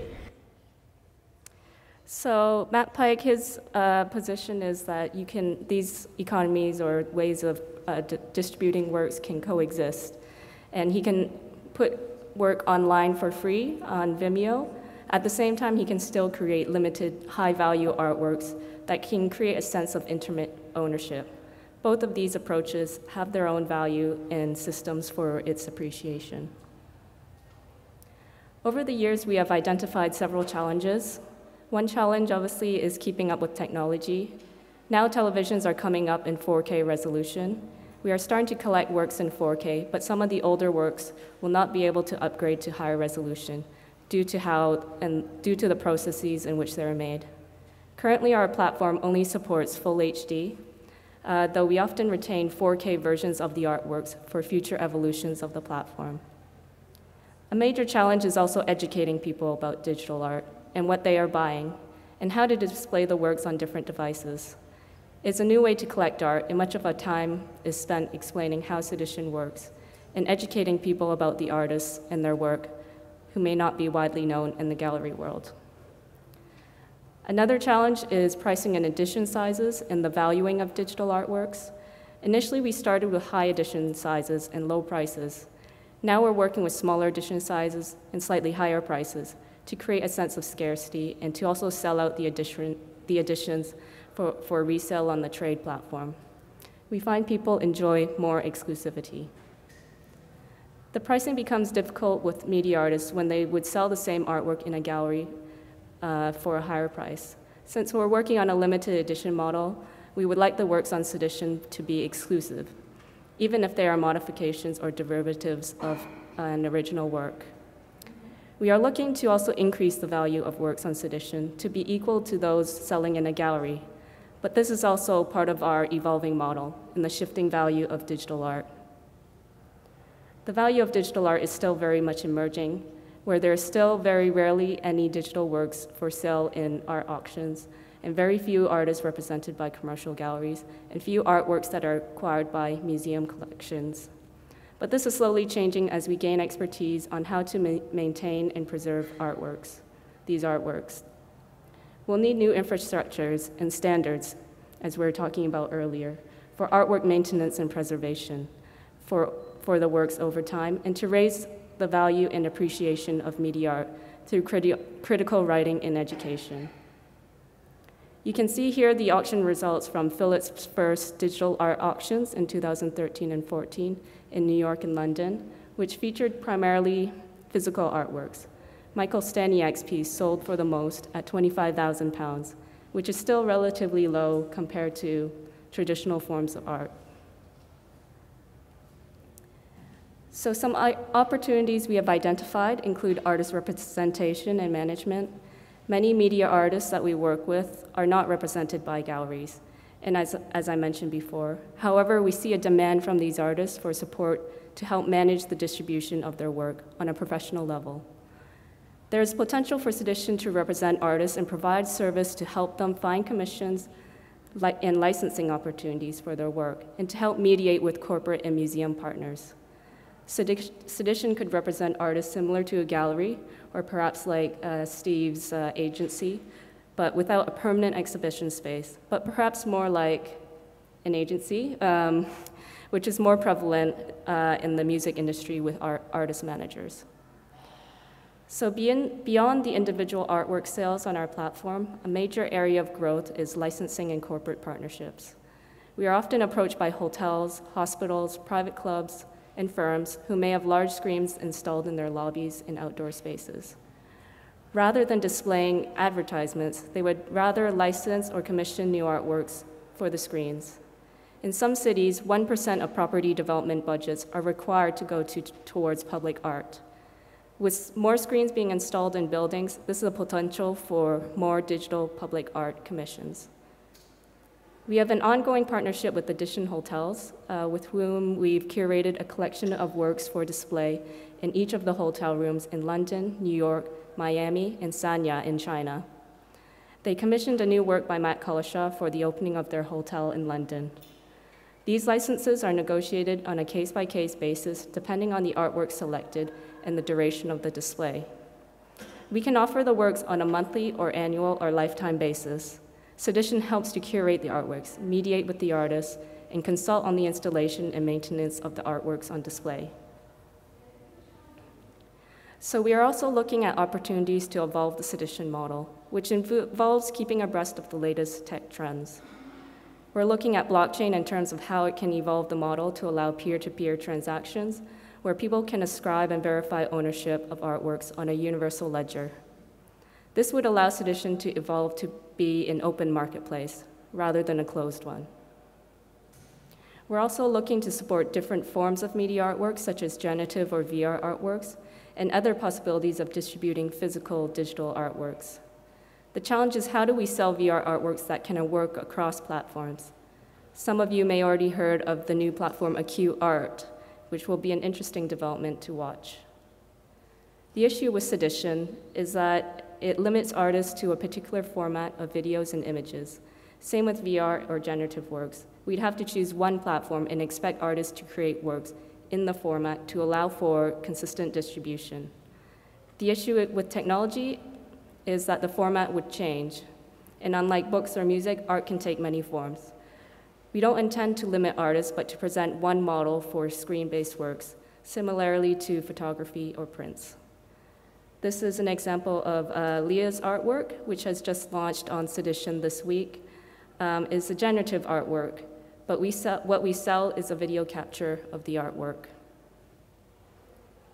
So we are seeing media artworks entering the mainstream art market, primarily through post-internet artists, who tend to create saleable physical artworks.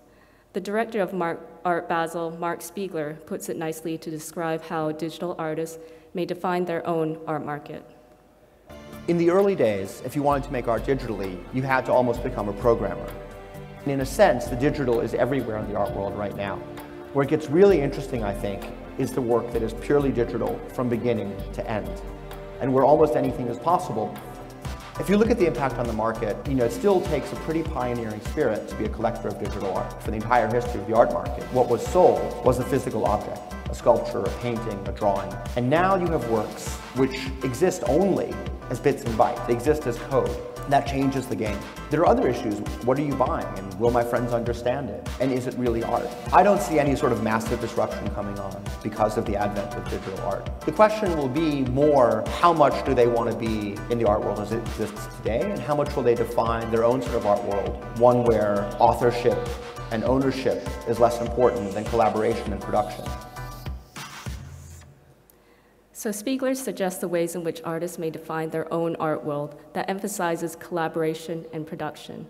We are also seeing a generation where digital is shifting away from concepts of ownership over experiences. What implications would this have on how we envision the art market of the future? So currently I'm based in Hong Kong, which has a rapidly developing art sector, with new museums, including the M+ Museum, which is due to open in the next year or so, is poised to become the Tate of Asia. It has also recently has the Art Basel Hong Kong Fair, which was started off as the Art HK Fair and was bought out by Art Basel. The city also suffers from many of the issues of global cities with extortionate property prices, which is a condition of what I'm calling the post-crisis creative economy. The cultural development in Hong Kong is largely led by the private sector, but this development also provides us an opportunity to imagine what the cultural sector, museums, and art market could look like in the 21st century. So one of the more interesting new galleries that has opened in Hong Kong in recent years is Empty Gallery, which is essentially a black cube gallery that supports immersive and often sound-based media installations and performances. It also houses a publishing platform and recording studio that produces vinyl records, artist books, and multiples. From this, can we start to imagine new models for galleries and organizations that better support the presentation, production, and distribution of media artworks? Can we also borrow new models from the tech sector, such as incubators, co-working spaces, or maker spaces? How can these models be reworked to be considered as an expanded notion of the art market? How would they best support artistic production and perhaps develop artists as businesses in which they are? Also, what are the opportunities for tech companies to support art production? There are many new residencies, including BuzzFeed's residency, Autodesk Pier 9, the ThoughtWorks Arts residency.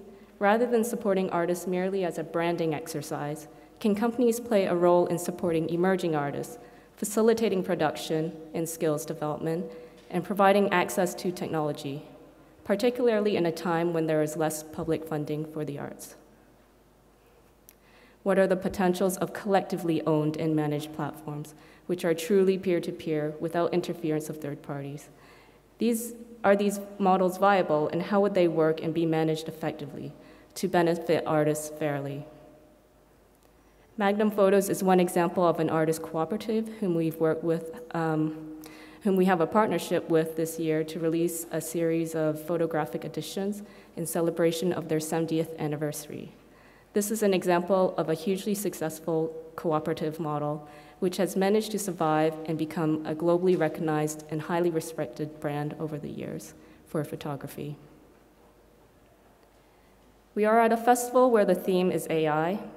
What are the implications of AI on the art market? In one sense, we have generative artworks, which are a form of AI. You can also think of AI-curated online exhibitions.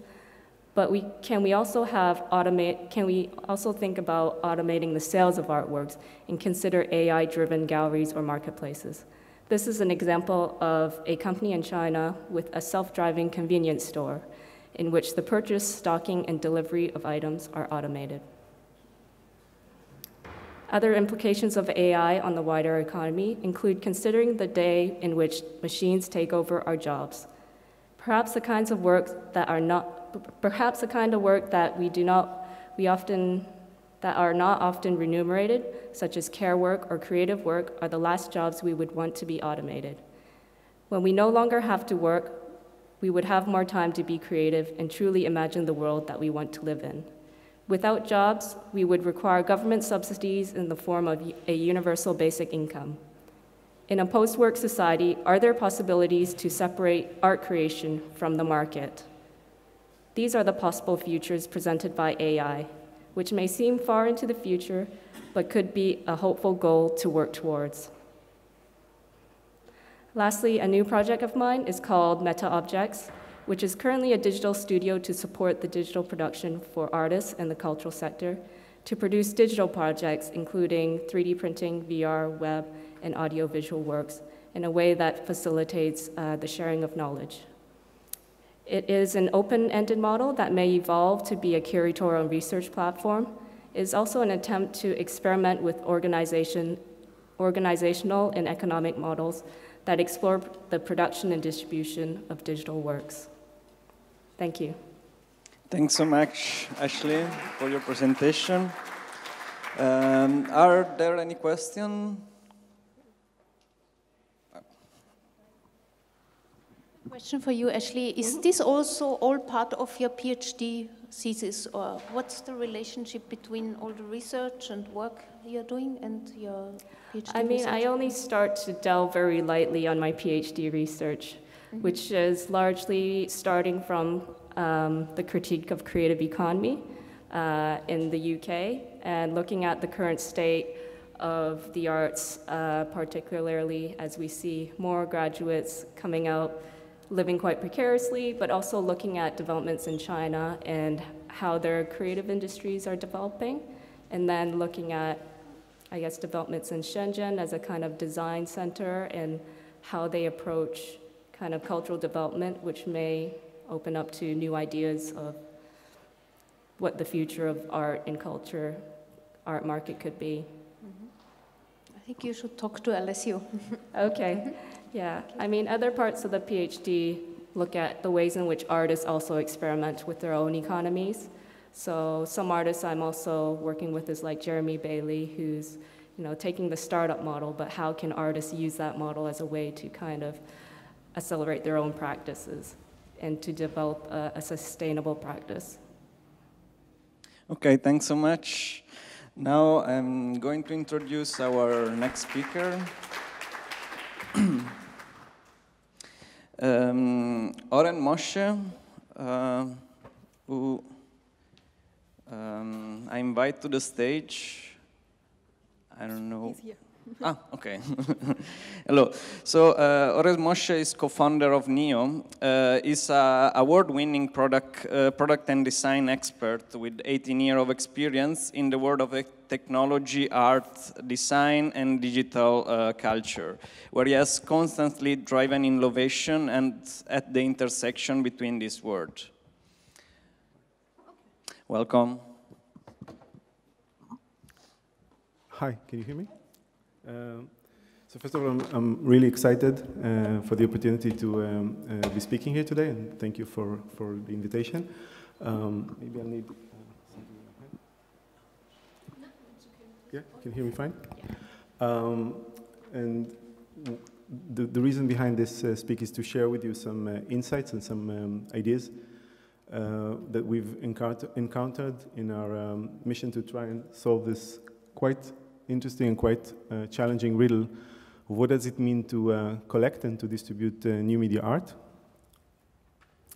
Some of you may know this impressive artist called David Aquayola. This is his work in the Moscow Biennale. David is represented by Bitform's gallery, and although these works, when we meet them as audience or as collectors, we're immediately and intuitively drawn to them. They seem very natural to us. They're moving, they're interacting. When you actually look behind the scene, and a lot of the speakers before me today mentioned that, it's actually quite a complicated riddle to sometimes even get one artwork to be presented at one remote location. So behind the scene, a curator would struggle to even find the work, then contact the gallery, probably get a Vimeo link, later would probably ask for some contracts and ability to share the link with other curatorial committee members. Then, after contracts are being transferred and maybe agreed upon, unique contracts for each and every entity, the artist will probably be introduced as well, will render a copy, send it either through WeTransfer, Google Drive, or sometimes even hard drives that are traveling to the other side of the world. There, an IT team or an AV team will be getting that file, trying to connect it, checking that it actually works, and sometimes they even go back and forth a few times to the artist in order to just get a render file that can be presented properly. And this is just for one work in one event. Imagine what happens when the collector is then introduced, or another entity, another institution now would like to present this work. So as you can see, it's quite a complicated and quite an unupdated model. And I think this brought us to be very excited about trying to solve this riddle and trying to introduce a very simple process solving a very complex problem. And what we introduce in NIIO is a single dedicated end-to-end solution for managing, distributing, and displaying these works. And when we say here new media artworks, we don't just mean video art. We actually mean every type of rich format media. Meaning, first of all, synchronized screens and multi-channel display, sometimes in different resolutions, meaning complex video walls with generative works running in real time. And actually, introducing ability to help artists that are naturally drawn to the most complex and the most unique and the most interesting new technology tools. They never want to be limited when they create the works, but for some reason we still didn't find the solution in order to allow simple and seamless distribution and display of these works, not to mention collecting them. So when we look at this medium, and we know that formats will only grow, and some people before me mentioned also the need of preservation, we look at video art and multi-channel video art, but we also look at augmented and virtual reality. We also look at interactive and code-based mediums and any type of digital created medium that will need to be distributed and consumed digitally. When we started this quite challenging project, we spent a lot of time interviewing the main stakeholders. We spoke to artists and galleries and collectors and curators and to academies, and it came down to three quite significant problems. First problem that was described is that the content is actually very hard to find, inaccessible. So we thought, what if curators or collectors or anyone in this medium could access one big standardized repository and very easily search and contact the content owners. Another thing that we've very fast identified is that there's a serious lack of tailor-made intended tools to solve the complex workflows that we've seen before. What if we could have one simple dedicated solution that takes care of these complex workflows, but in a very simple and seamless way, also underpinned by the standards of both legal, commercial, and preservation needs. And last but not least, within the art world, this medium is usually being treated as a scarcity model, limited edition model. Some people before me also mentioned the importance of allowing and supporting new models. How can we solve the riddle of allowing that while growing with the needs of the market, with the needs of today's culture and society? And I think this is a detailed illustration or drawing, but it actually takes care of the main principles that we thought are crucial and needed in this space. I think the first and most important thing for us is we did identify that this is a complex riddle, not easily solved, and we didn't want to simplify it. We actually wanted to invite all the community, all the different stakeholders, to sit with us on some sort of a virtual roundtable, and each contribute their own unique approach, their own unique needs, their own unique understanding of these medium standards. So you can see that the variety is quite big and quite unique. We actually reserve the space for curators, for gallery owners, and of course for artists to be able to drive this forward with us and create together one purpose-built collaborative ecosystem. This is taking care of both, as we said, all entities, rich formats. This is taking care of standards. so that not each individual artist or gallery should have a full-time lawyer just to transact one file or one collectible item. And this mainly means creating very specific, very professional, and highly detailed tools that allow these people to collaborate together. And what are these tools? First and foremost, there's quite a strong need for a robust cloud storage and preservation solution. So the ability to upload massive files, to have all the metadata, all the additional documentation and files that are needed, instructions, to a sense where it's actually a collection management solution. So that's a very strong thing that can be used as a private tool. Second thing is taking care of all the rendering and display copies that are needed and allowing the standards for preservation and backup and storage for future proof. Second set of tools is quite a robust professional audiovisual art player, one that can deal with multi-formats, all the rich formats, one that can deal with one or multiple synchronized screens with different resolutions, one that can be used on any kind of screen or projector and not limited to a certain manufacturer. And a very interesting and very important capability is the ability for both artists and curators to remotely control and remotely curate from afar these screens in different installations.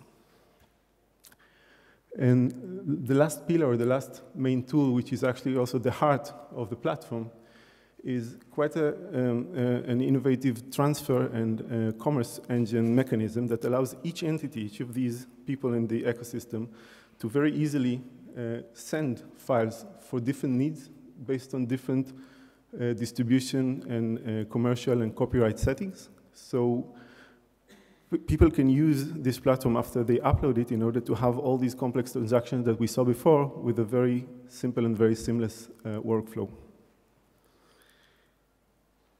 We put this thing about 2-3 years ago in the hands of many professional entities in the art world. Currently, we have close to 1,000 entities working on the platform. They've stored and uploaded and transferred and displayed near to 14,000 artwork editions till date. And we are, of course, getting a lot of feedback and a lot of contribution to that think tank that I've mentioned before, the need to define and to allow certain modular elements and personalization within one standard approach. I think I've mentioned, you've mentioned it in different lectures today. There's a strong need to this collaboration to bring the knowledge and the different angles and the different needs from the most represented and highly respected artists and galleries up into even the last students in the last academy all around the world that is dealing with more and more digital formats. So what are these use cases that are being used on the platform? First is that ability to upload once with all the metadata and all the media files that are attached to this kind of art project, which at the first phase can simply lead to a private tool that I can use and I can display and I can control in my own venue if I'm an artist in the studio, if I'm a gallery in the local venue, but I also can take it to different exhibitions outside of the gallery space. Then there's the ability to transfer the works, as we've seen before, based on sometimes published catalogs for private and public audiences. And at last I can use this to send commercial rules such as preview, loan, and sell elements to different entities in my ecosystem. So each of the entities on the ecosystem of NIIO is able to use directly with the network that they already have and use NIIO just as a tool to support their already existing needs. As we've seen before, there's a growing demand for complex formats, so the platform can control all these formats, synchronized screens, video walls, etc. And the main idea behind all of that is to allow artists the freedom to use these quite complex tools and be able to show them exactly as they intended in any type of complex environment, but underpinned by a very simple and modular and easy to use and easy to control system that can practically take this anywhere in terms of exposure, but still maintain this important element of scarcity and control. So this is in a very short description what we've been doing. We have a venue downstairs where we are empowering a very impressive display by Rafika Nadal with collaboration of Barco Residential. You're most welcome to come and meet us downstairs in the basement, I think it's called. And we would love to just continue the discussion and explain more in details what we're up to and how we see this thing growing to hopefully become one of the standards of this medium. Thank you. Thanks so much, Oren. And is there any question?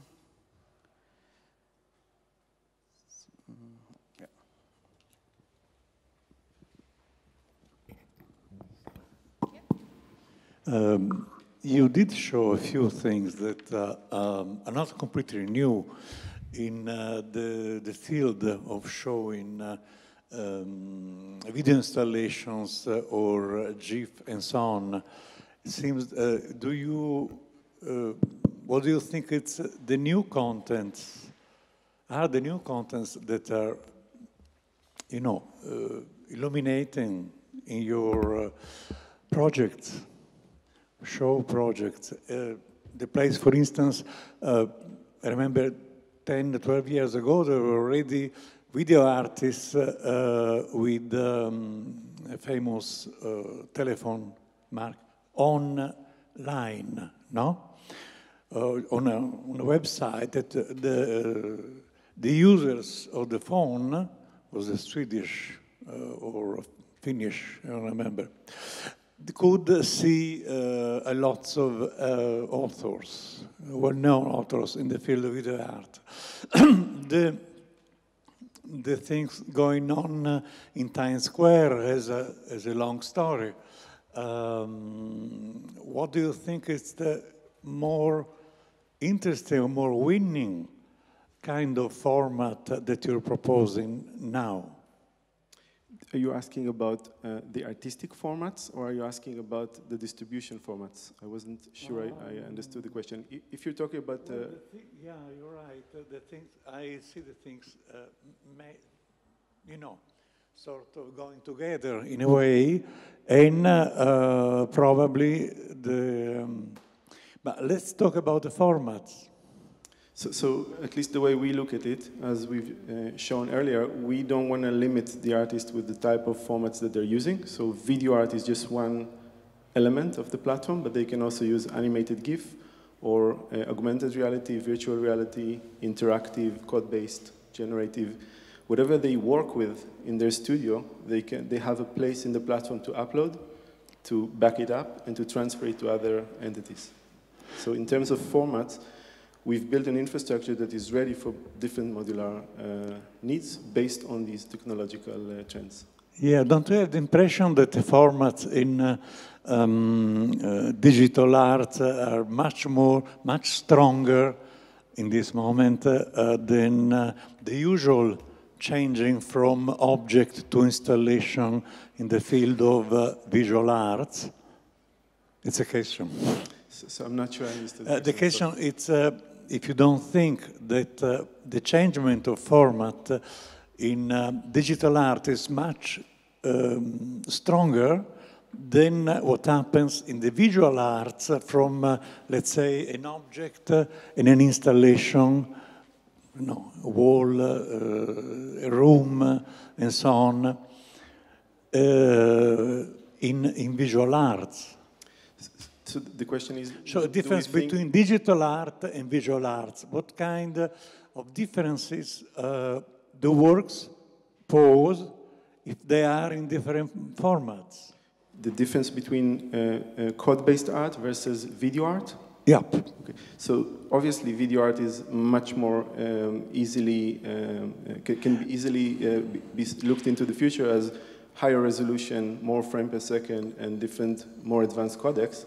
And in digital art or code-based art, you can look at the trends of the web as the most important. Web and mobile are actually the most important platforms in which you would expect growth and also some need for preservation, because web is becoming a standard. You can see that if something is shown through a browser on all the new release browser, it's probably meeting a web standard for generative or interactive, for example. You can go the same with mobile operating systems and so on and so forth. So this becomes a standard, if I understand your question correctly. No, I agree with you, but I have the impression that, here I close, that the real reference to digital art, both in video and in interactive and so on.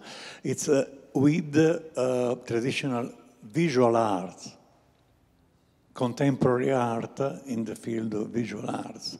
That's just my impression.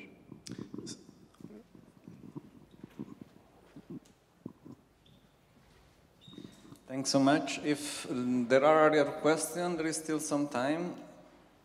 Is there? Okay.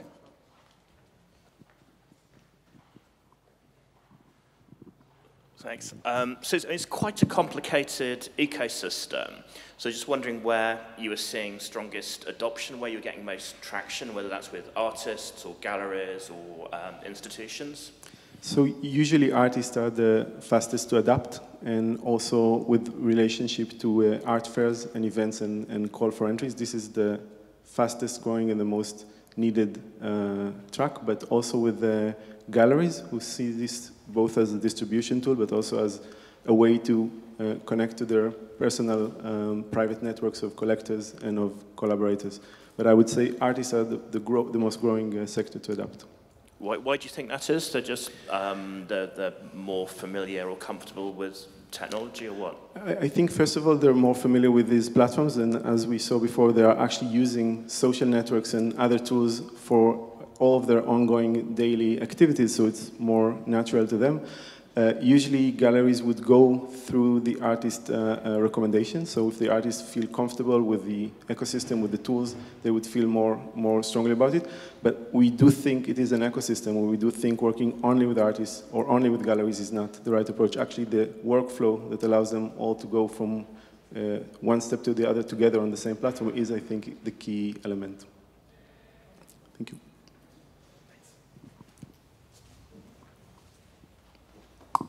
I just would like to know again, what exactly is the business model compared to the one of Sedition in NIIO? Or So, is there a difference, or is it sort of similar? There's some similarities. I think Sedition were the first in the market, and we really appreciate and admire the things that they were doing. Sedition is, as they said, is a bit more closed garden. They're more of like a big gallery. And I think our platform is much more open in the sense that it invites even entities like Sedition to be on it if they want to. It's a more collaborative approach, more kind of an ecosystem. And with regards to the business models, there's two business models in the platform. One of them has to do with a freemium model, where you can start with a free account and then upgrade as you need it professionally, or as it becomes more and more your tool for driving this business. So we can work with individual artists, but we also work with big libraries with thousands of works, which actually are using us as a substitute to their IT platforms. So of course, the different in needs and different in storage and in activities is taking it to a different level of professional account, if you may. Just can compare it to Vimeo and other solution, where you start with a minimum account and then you grow. The second model is the model in which in some transactions and in some content loans and sales, we will take a commission based on that account that you're using. If you're using the free account, the commission will be a bit higher. If you're using the paid account, the commission will be much lower. And what happens, I mean, this sounds a bit cynical, but what happens if your company goes bankrupt? So obviously we didn't start this process without thinking about this problem. And as mentioned, it's a complicated medium, and some companies started and didn't make it to the final line. First of all, we made sure that we're working with significant strategic partners that can guarantee that if things happen in a certain way, they will guarantee the process. And of course, we've put in place a process just like any other cloud storage company, in which, if God forbid, we either close or we decide to move to a different business, or someone chooses to get out of the platform, there's a very professional process on the time it takes to download the files from the platform to any other platform, even a local platform. There's even automatic procedures that we have in place, because it's quite a robust system that we've built technologically. And what it actually means is, if you look at services like Google Drive or Dropbox, potentially if you're syncing your folders to your local devices, once they shut down, you have all the files on your server. If you're using standards and if you're using the same original files that were uploaded, then You just need to download them one more time, and in a sense, you're okay. We're not trying to replace anything. We're actually working on the current business models that exist. So we're just another parallel approach to that, also with the files. So it's a bit like Dropbox for professional artists. Yeah, you can think about it. Again, this is just one element, one tool of the full set of tools that we're offering. One of it is to do with cloud services. Okay, thanks. Thanks so much. We are now having our last speaker, Elizabeth Markevitch. Well, so Elizabeth is an art professional and founder of Ikono, an international platform for visual art broadcasting. Since the 80s, she served numerous important roles in international art establishments like Artemis, Art Found, Schroeder Bank, Sotheby's. And in '98, she co-founded the first online gallery, iStrom.com.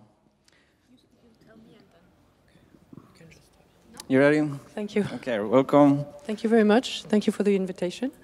I'm going to shock you with some old masters, because I'm sure you were all talking. I arrived late, unfortunately. I missed the first thing, the first speech, and I'm really sorry, because I was looking forward, but train and planes were all delayed. This is, how do we, here. Basically, I come from the art market, because that's the subject, the traditional one. And I had, after 20 years or 25 years, I had a problem with the traditional art market, because I was dealing only with the elite and dealing only with the very rich collectors. And I was obsessed by a question, which was, how can I share, in fact, my love with the arts with a larger audience? All these thoughts came 11 years ago. So, as Alessio was saying, I also built the first platform for digital art and art digital, because I think we should be careful in the terms also. In 1998, Harry Blaine was part of the launch party at the time, saying, I will do something like this digitally. And so he did it 10 years later, or 7 years later. The whole concept of what you're seeing right now comes to the idea that when we are in the art world, we have this tendency to talk a little bit too much.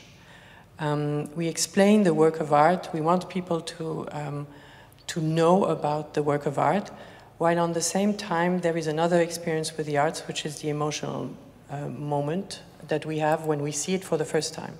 And this is what I wanted to give and bring to people and in everybody's house, and using, in fact, the digital technology to do so. So I am not really an expert in what we could call today digital art, but what I'm trying to do is bring art to everybody's home in a very subtle way, and becoming an only art and a visual experience. So Ikono TV is a TV station that we're using every type of technology, from an app on your iPhone to any TVs. We're now also global, and the idea was, there was two parts. There is the All Masters, and the All Masters was how we're going to show All Masters without just doing a slideshow. And so we came up with the idea, let's come up with a story, which is a visual storytelling, working with art historians, working with artists, curators, whoever know about the work of art. And instead of having somebody as a voiceover or telling you, look at the upper right corner, zoom in, look at this character, and so on, we, in fact, are doing it with the filmmakers who try to do this with a camera. So there is a story, visual story, which you can guess when you see some of the films several times. That's one part, and the second part, which I didn't bring you here because I knew that we would have a lot of examples of video art already. The second part is, of course, that we deal with over 500 video artists.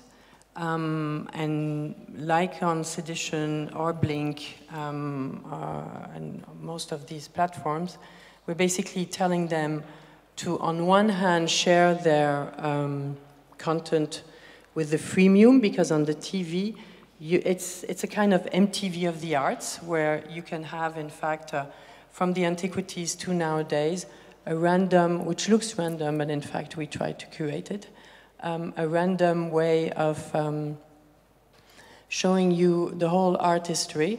And then there is the second part where, and it can be a business model, where we are offering, in fact, the on-demand, which becomes a kind of more kind of Spotify model, where the freemium will always be free. And if you don't like, for example, looking at Sisley and you would prefer to look at a video artist, we have on the on-demand section playlist by genre or by artist. And this is a $4.99 model per month, and it's a pure licensing business. So I have nothing to do with the traditional art market anymore in that respect. It's purely licensing. And so when it's an on-demand, it's of course a B2C. And when it's for hotels or public spaces, it becomes a B2B. So that's the model of Ikono TV, which is to share art with, you know, as many people, and to give them this desire slowly to then go to the museums and then have an experience.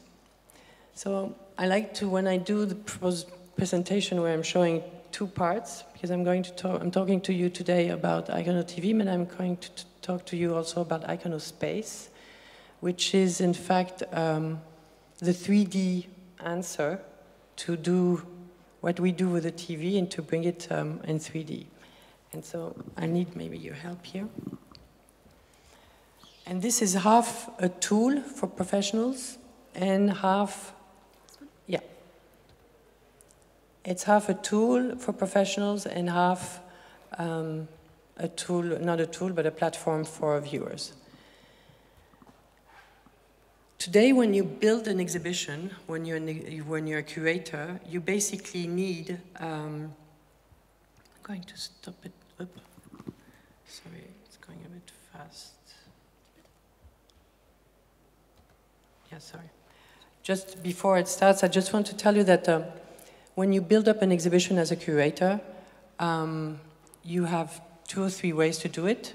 You have the traditional way, which was to do the cardboard maquette, which is like a doll house, where you have your walls and you have your little works of art and you have to glue them on the wall.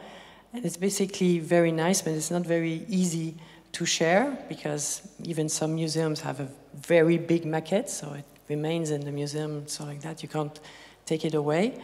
The second way, of course, is the way to do it digitally with your architect, who's going to use AutoCAD or whatsoever. And these are complicated softwares where you need to be a professional architect to use them, and you're dependent of the architect totally. The third way is to use free or almost free tools like SketchUp to build it. And galleries are struggling with that because you still need one person who takes care of it, meaning the gallery owner can't really use it, and so on. So the idea was to build a tool which would allow, in fact, anybody to build his own exhibition, from doing the walls, implementing floor plans, and being able to do exactly in few minutes your exhibition. What I personally love here, you're seeing that you can even build walls on your own, so it shows you how easy it's really just your mouse, you're using your mouse, and then it's what you saw before, it's a drag and drop system. It's completely for galleries. They have different database system like binders or whatever. Everything can be implemented in it. And you can now, since a few days here, you're building your doors And it's really, you just put your size and you click on it, it makes your door. So this is, I think, a wonderful tool for not only the professionals, because of course with this they can share. It becomes a PDF if you need just the 2D version of one wall, or you can share it with, you know, you're curating in London, but your exhibition is going to be in Hong Kong. You can, of course, share it with your team in Hong Kong with all the, as you can see, there is all the details. And now we can implement some structure and so on. What is interesting for museums is that here you just have we did in fact completely reproduce here this maquette model, while for museums it could be interesting to reproduce in fact their actual interiors. And imagine being, for example, we did lately the room where there is the night watch in the Rijksmuseum, and you would have exactly the feeling you are in the Rijks, and it becomes then for the viewers, you can transform it as an iPad tool, where the viewers can then visit an exhibition. What I personally like about this is also for museums to do past exhibitions, because with the past exhibition, you know, for example, I was lately in Moscow and we were talking about an exhibition, the first exhibition retrospective of Picasso in 1954 at the Pushkin. Of course, none of us have seen it. We might have heard about it if we know the work of Picasso well enough. Why not revisiting it? So you can now implement the Pushkin rooms in this system, and then you know how you, as you can see, you can visit it quite quickly. Now, I'll show you to finish that, of course, it's linked with VR, which allows you to, take off the sound, because I think there is a kind of music, we don't need it. Yeah.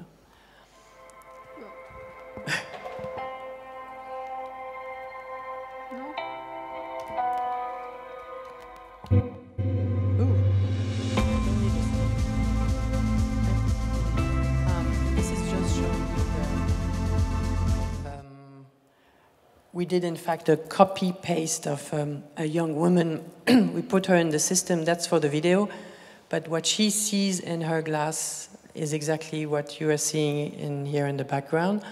So this is a completely, this is a museum which doesn't exist, which has completely been done by an architect from our team who had fun, and he just, here it's with the work of this graffiti artist, El Cid, who wanted to do a kind of ideal exhibition. So this is what we are doing with either artists, because it's a way for them to show. They can do their own exhibition, which was the case here of El Cid, where they come up exactly with what they would like to do, and we can mix things. We are also working with VR artists. As you know, VR artists are the one who create virtually, and you need the glasses to see, in fact, what they are doing. And so now we are working to implement it in it, and so like that you can not only see it with the glasses, but you will see it also with the iPads and things like this.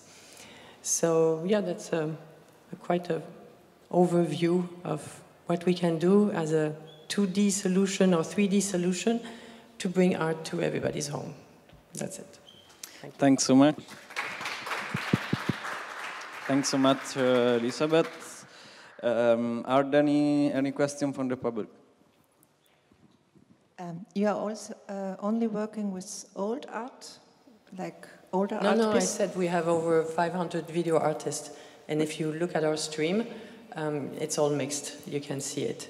And if you go on the on-demand of our platform, you can choose the contemporary artist that you want. It's done by artists. For example, you can see the 17 videos by William Kentridge or things like this that you can see on our on-demand. Mm-hmm. I just came here with only all masters because to make a break. Okay. And is it also to include like into the interior design? Or? Yes. Okay. We're working a lot with real estates also. Okay. It was in fact originally a tool done for the real estate, and it's when I saw how easy it was to drag and drop, in fact, or to move things, because when you use any of these tools I was mentioning, from AutoCAD to SketchUp or whatever, you basically have to kill your project almost if you want to just move your painting a little bit on the right or on the left.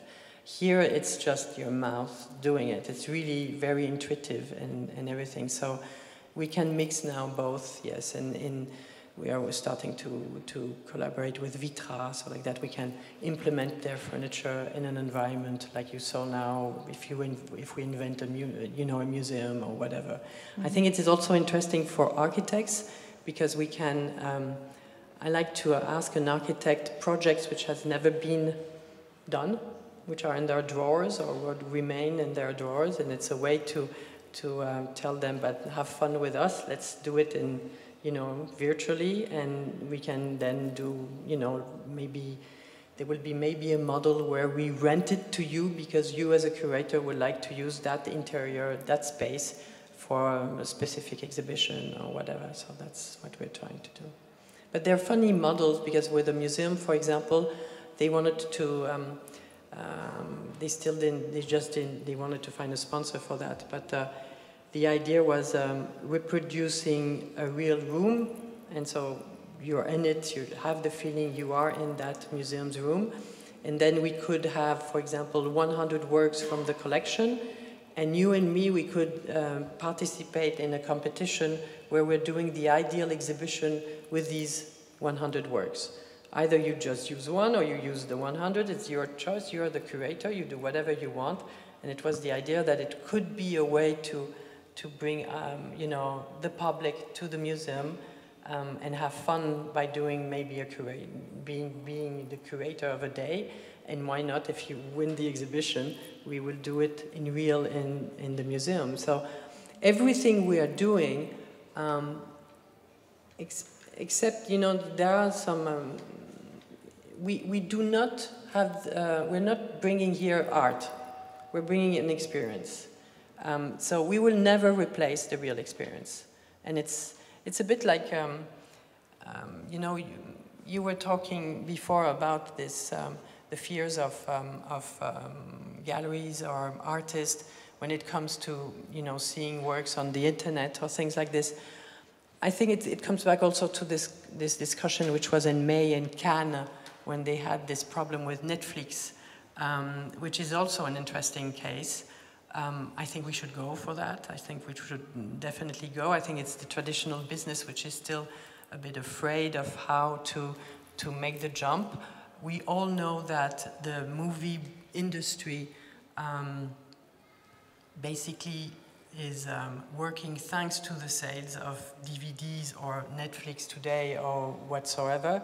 So I think it's not relevant to be afraid. I think there is an experience for everything. As you were saying rightly, a real edition of a video will never be similar to what, for example, we are showing, even if it's the same. It's a bit like, one day I was telling somebody, it's a bit like if I'm very, very rich and I want to, for my birthday, invite Daniel Barenboim for a concert at home, for just my friends and myself. This is, I'm going to spend, what, 500,000 for having Barenboim at home. You could tell me it's stupid, he's playing tomorrow at the opera. It will cost you only 70.